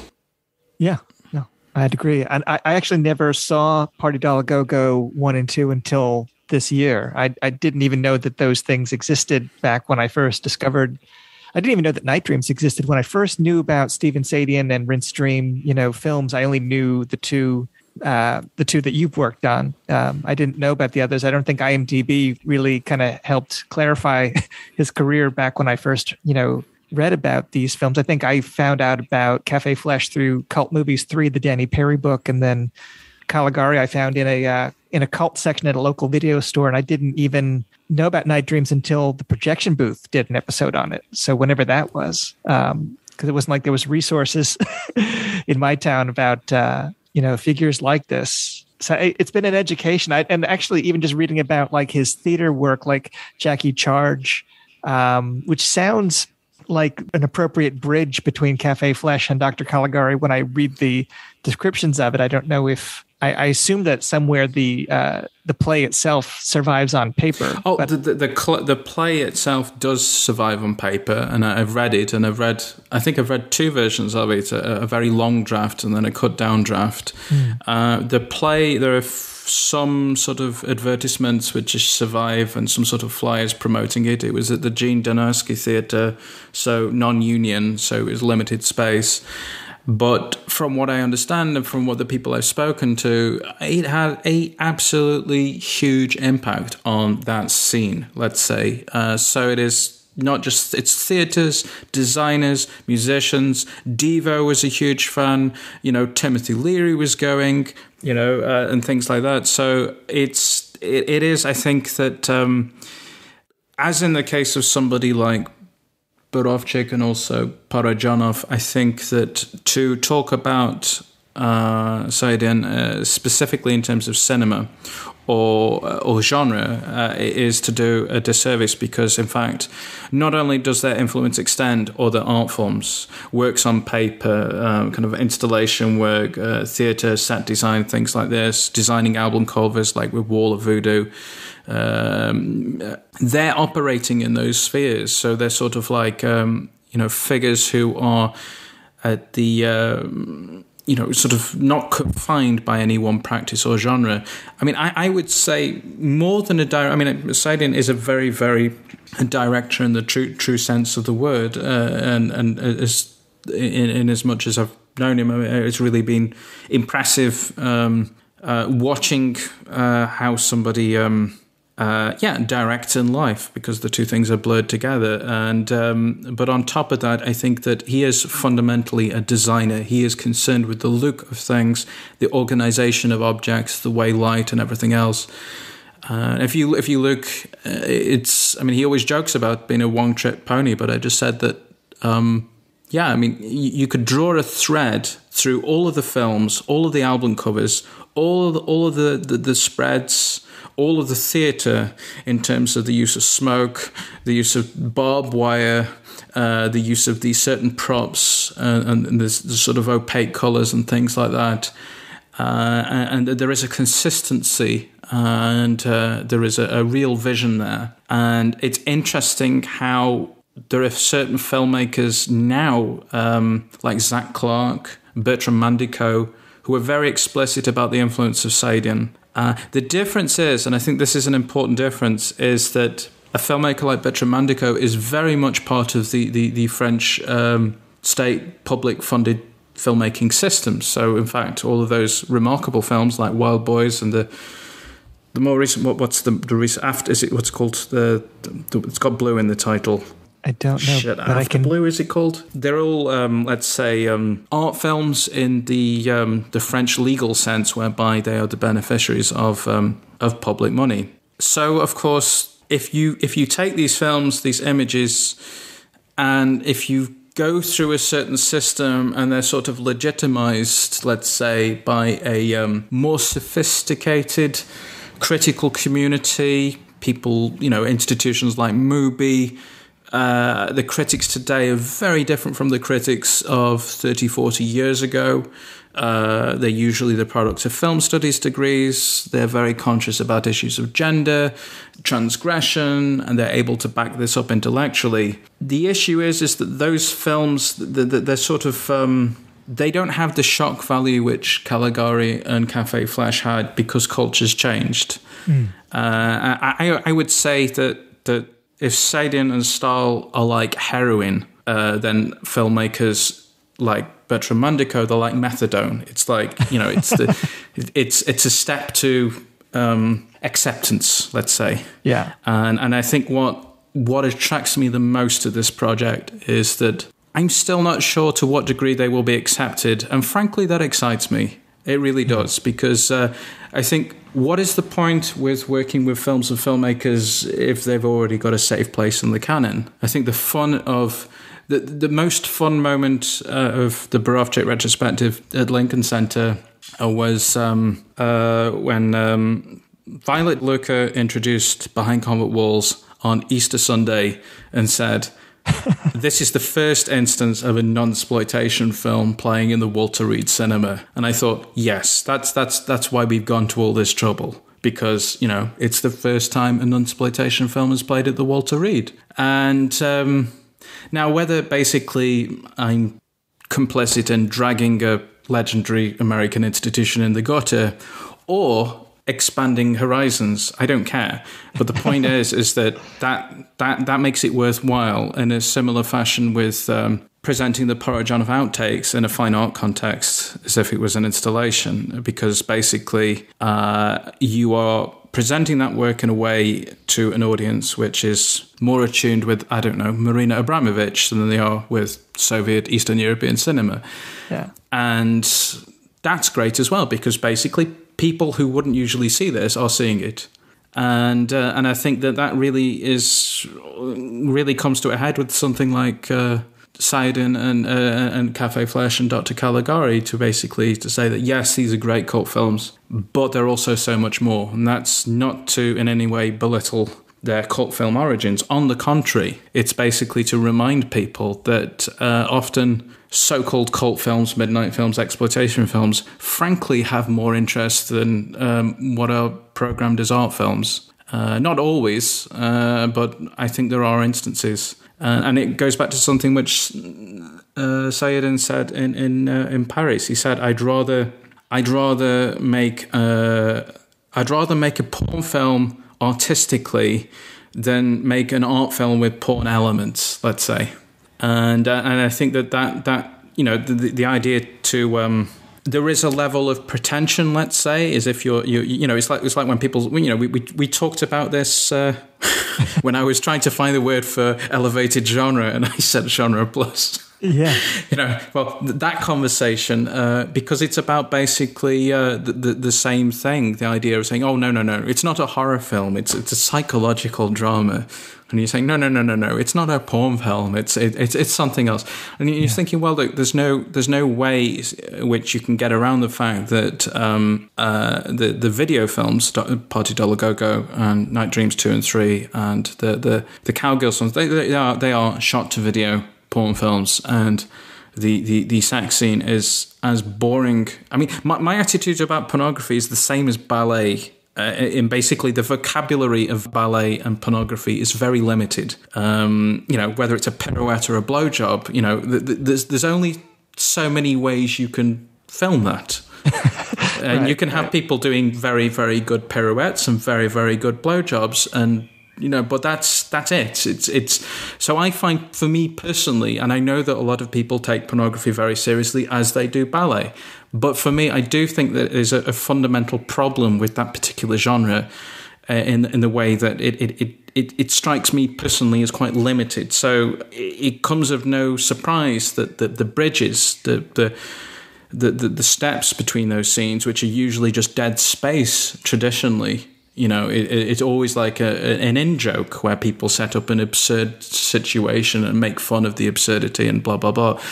But to actually fill it with all of that insane dialogue and to actually have the performers addressing the camera, as in Party Doll, and to have fragments of an insane plot like in Night Dreams 2 and 3, that I think is great. And I'm particularly interested in Night Dreams because it very clearly is, it's as rooted in the tradition of vaudeville as it is in pornography. It's the idea that you actually have little tableaus, little attractions, as Eisenstein would say, punctuated with a sort of a refrain.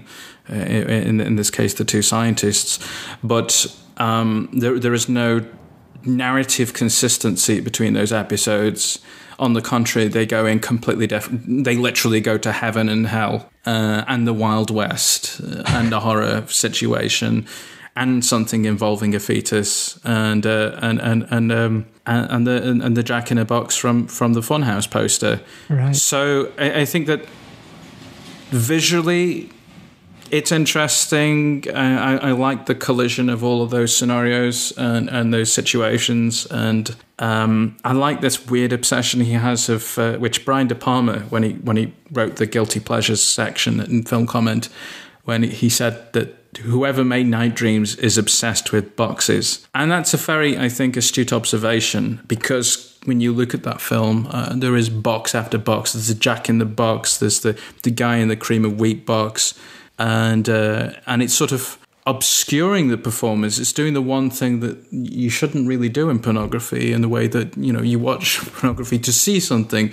not to see the action obscured by a giant cream of wheat box, or you know, or something like that. Let's say. Yeah. So I think that there's so much going on in those films which really needs to be unpacked and discussed, and the dust is far from settled. And I think that's the reason for returning to those films. I say return, but you know, it's. You return to them if you're familiar with them through video, and I think an awful lot of people are seeing it for the first time. When we've screened Dr. Caligari so far, most of the people in the audience have not seen Dr. Caligari. Most people in their 20s. And it's something I've said before, is that when you have a filmmaker presenting a film and people haven't seen it and they're kind of functioning and influencing, they are effectively new filmmakers. And this was particularly the case. It was one of the conversations I had with Andrzej Żuławski at the very end of his career and life, saying that basically you have to remember, in France you're a known quantity, whereas in New York you're a new filmmaker. And, you know, I mean, you may be, you know, an old fart grumbling about not being able to get money to make your next film, but thanks to the efforts of all these people, programmers, writers and distributors in the US, he was at that particular moment in time a new filmmaker. And I think that's very much the position which Sayadian is in at the moment. It's not so much looking back over this remarkable body of work, but really, when you talk to him and when you have a glimpse of what he's got cooked up, you're realizing that he's only just getting started. And I think that whatever he does next, and I've read the script, will be as different from Dr. Caligari as Dr. Caligari is different from Café Flesh, and Café Flesh is as different from Night Dreams. And I think that's really exciting as a film goer or anyone interested in things which look stylish and cool or weird. You know, it's sort of criminal that we had this gap in David Lynch's filmography between Inland Empire and the last series of Twin Peaks. But it's wonderful to see filmmakers like David Cronenberg making genre films for the first time in decades. And I really hope that Sayadian can join the ranks of Lynch and Cronenberg, because that's how I perceive. I think that I've said this before. I think that Sayadian is, if he's going to be compared with anyone, it's Lynch, because he's fundamentally a fine artist working in film, and he has a track record working in art direction, print, making installation work, performance and things like that, heavily involved in music and literature. So I think that they are fellow travelers. They are both riffing on Americana. In some ways, Sayadian was doing the Lynch thing before Lynch, when you think that all the Bob's Boy diner stuff in all those Hustler spreads really predated Lynch doing that in Blue Velvet and Twin Peaks. But I think ultimately they're drawing from the same pool of references. Francis Bacon, I think, is a major influence on Lynch, as it is Sayadian. And so I think that, I would like to think that in a few years that when kids want to explode their minds with cinematic crack, they have a choice between the drug of Lynch or the drug of Sayadian. I love it. Yeah, no, I mean, I discovered both filmmakers around the same age, and they made similar impacts on me. And my late friend James Izzo, who does the music with me that all the supporting characters podcasts open with, that was like one of his favorite filmmakers was Sayadian. That was another reason why I wanted to do an episode on him. But don't you think musically that there is a similarity between, let's say, what Mitchell Froome was doing, particularly in Dr. Caligari, with that kind of Angelo Badalamenti music, which is sort of playing with kitsch I think that there is a similarity, and that's certainly on the great music you have for supporting characters. I think that it's definitely in the same ballpark. Oh yeah. Yeah, I mean, I even think of the synthetic walking bass lines in Café Flesh as being not a million miles removed from something that Angela Badalamenti would do later. Also, for some reason, I always mentally, at the very, when I first got into this, it was pretty much when I was really into the Residents. So, I mean, for me, it was like Residents, Devo, Café Flesh. I mean, it was all part of the same world.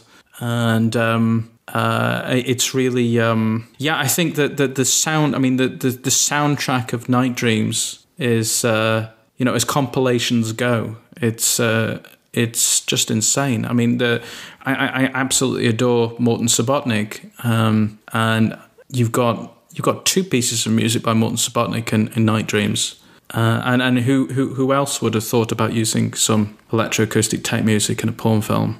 Both for a scene and the bridges. It's incredible. And then you've got Wall of Voodoo, Ring of Fire, which is just, I could watch a whole film of just that, and the colours and everything about it, just like I'm always in two minds, because on the one hand, it just struck me as insane poetic genius when you have this mishmash of like visuals, particularly like the Wild West landscape, which isn't really kind of Monument Valley. It's like a Manhattan skyline, and then you have these two girls, and you're thinking, well, why is it like that? Why is it like that? And then you realize, in fact, that basically they were preparing, or the Sayadian and his art director and constructor, well, because he was the art director, but really the construction and the prop people, they were making all of these objects and props for spreads in Hustler. So they had this kind of storage of all of these elements.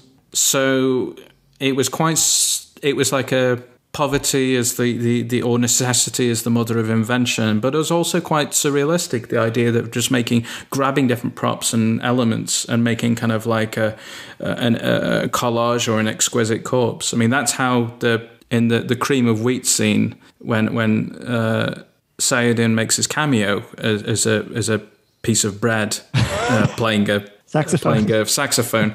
Well, the bread came from a sketch for Hustler called Night of the Living Bread. So they made a giant piece of bread for this kind of when they do the photos with captions to tell a story. Well, they did one on Night of the Living Bread, a riff on Night of the Living Dead. Yeah. So of course they had this giant piece of bread. So of course, clearly there was something missing from a scene in which Dorothy LeMay's giving a blowjob to a guy in a giant cream of wheat box. And of course, that is a guy in a giant piece of bread playing a saxophone. And, and I think that's incredible. Why aren't there more films like that? And frankly, is this really that different from, say, a Matthew Barney, like Craymaster Cycle type film? I don't think it is. I think it's just that he's coming from one world and Sayadian's coming from another, but they both end up in the same space. And my question to the art community as a whole is, why then does Matthew Barney get a free pass for the Serpentine Gallery and Sayadian doesn't? I'm sure there are legitimate arguments for that, which reflect much more refined taste than I possess and everything else. But the way I perceive it, no, that Sayadian should have equal right to be in the Serpentine Gallery and in a Grindhouse. You can be in both. Lynch can be screening Eraserhead in the New Art and also have a retrospective at the Cartier Foundation in Paris. You can do both. Yeah. You can exist in both spaces. Joel Peter Witkin can be, I don't know, referenced in a horror film or appear in a gallery. You can those distinctions. I won't say that they no longer exist. I question if they ever existed in the first place. And again, we go back to somebody like Francis Bacon. Yeah. Sorry, I'm going on a polemic, a Sunday afternoon polemic. So, or rant. But a polemic, I think, as I've been told, is just when I use the word polemic, no, it's not a polemic. It's just a rant, Daniel. Well, it's our tradition as whenever we do podcasts, we need at least one small rant. Okay, well, you're welcome. I'll keep it to one, so you can enjoy your Sunday. So, and before I forget, when you were searching for the title of that other film, did you say After Blue? Yes, I think I did. Okay, then you got it right because I just looked it up. Oh right. Oh, that's good. Oh yeah. No, it is. Don't get me wrong. It is great, and I love Bertrand and what he does. I'm just saying that they're coming from two different places. Yeah. And I think that it's. I don't think it's anything. I think it's a challenge for filmmakers today because when I first met Bertrand about 15 years ago, I mean he is a cinephile of the highest order. He knows everything. Yeah, and he's got everything, and so basically this is let's say the Tarantino of the cult and the bizarre. Somebody with an encyclopedic knowledge who's able to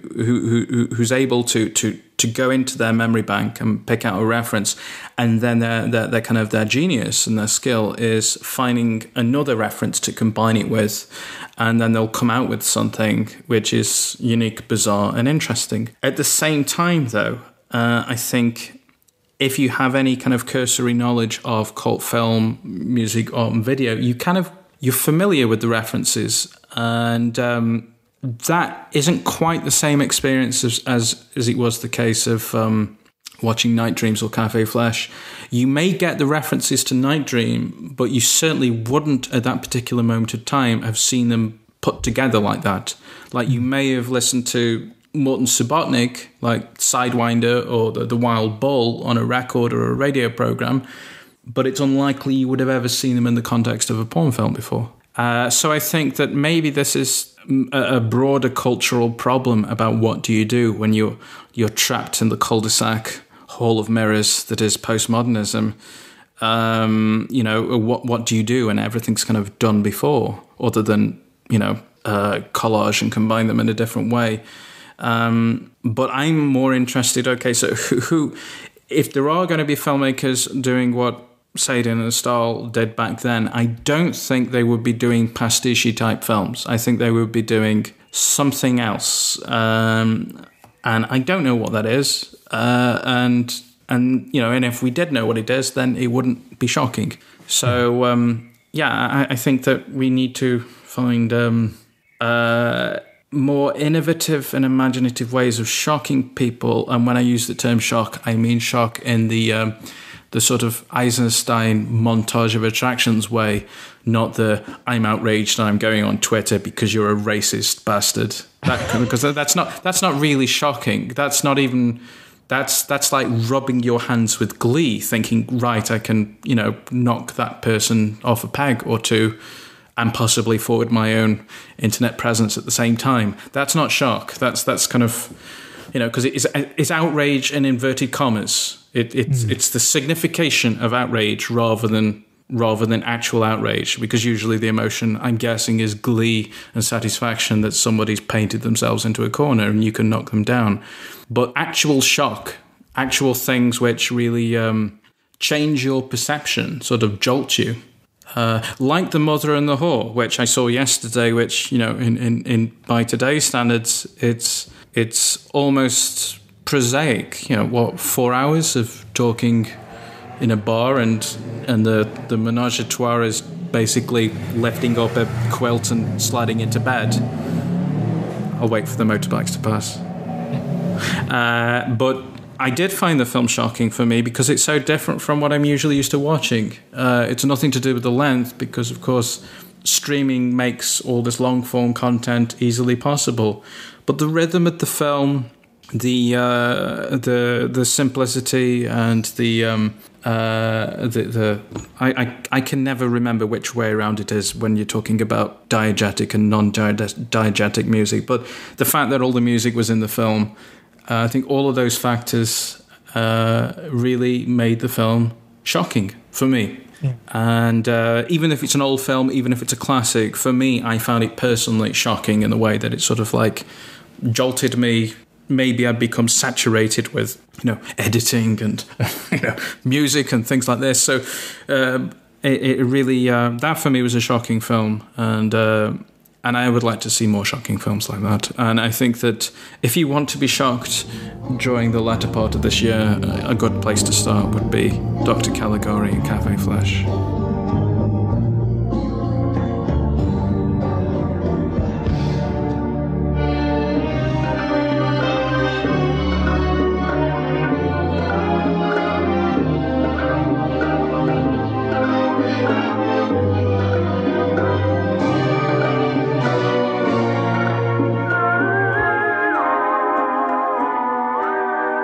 So that's our show. Thank you so much for listening.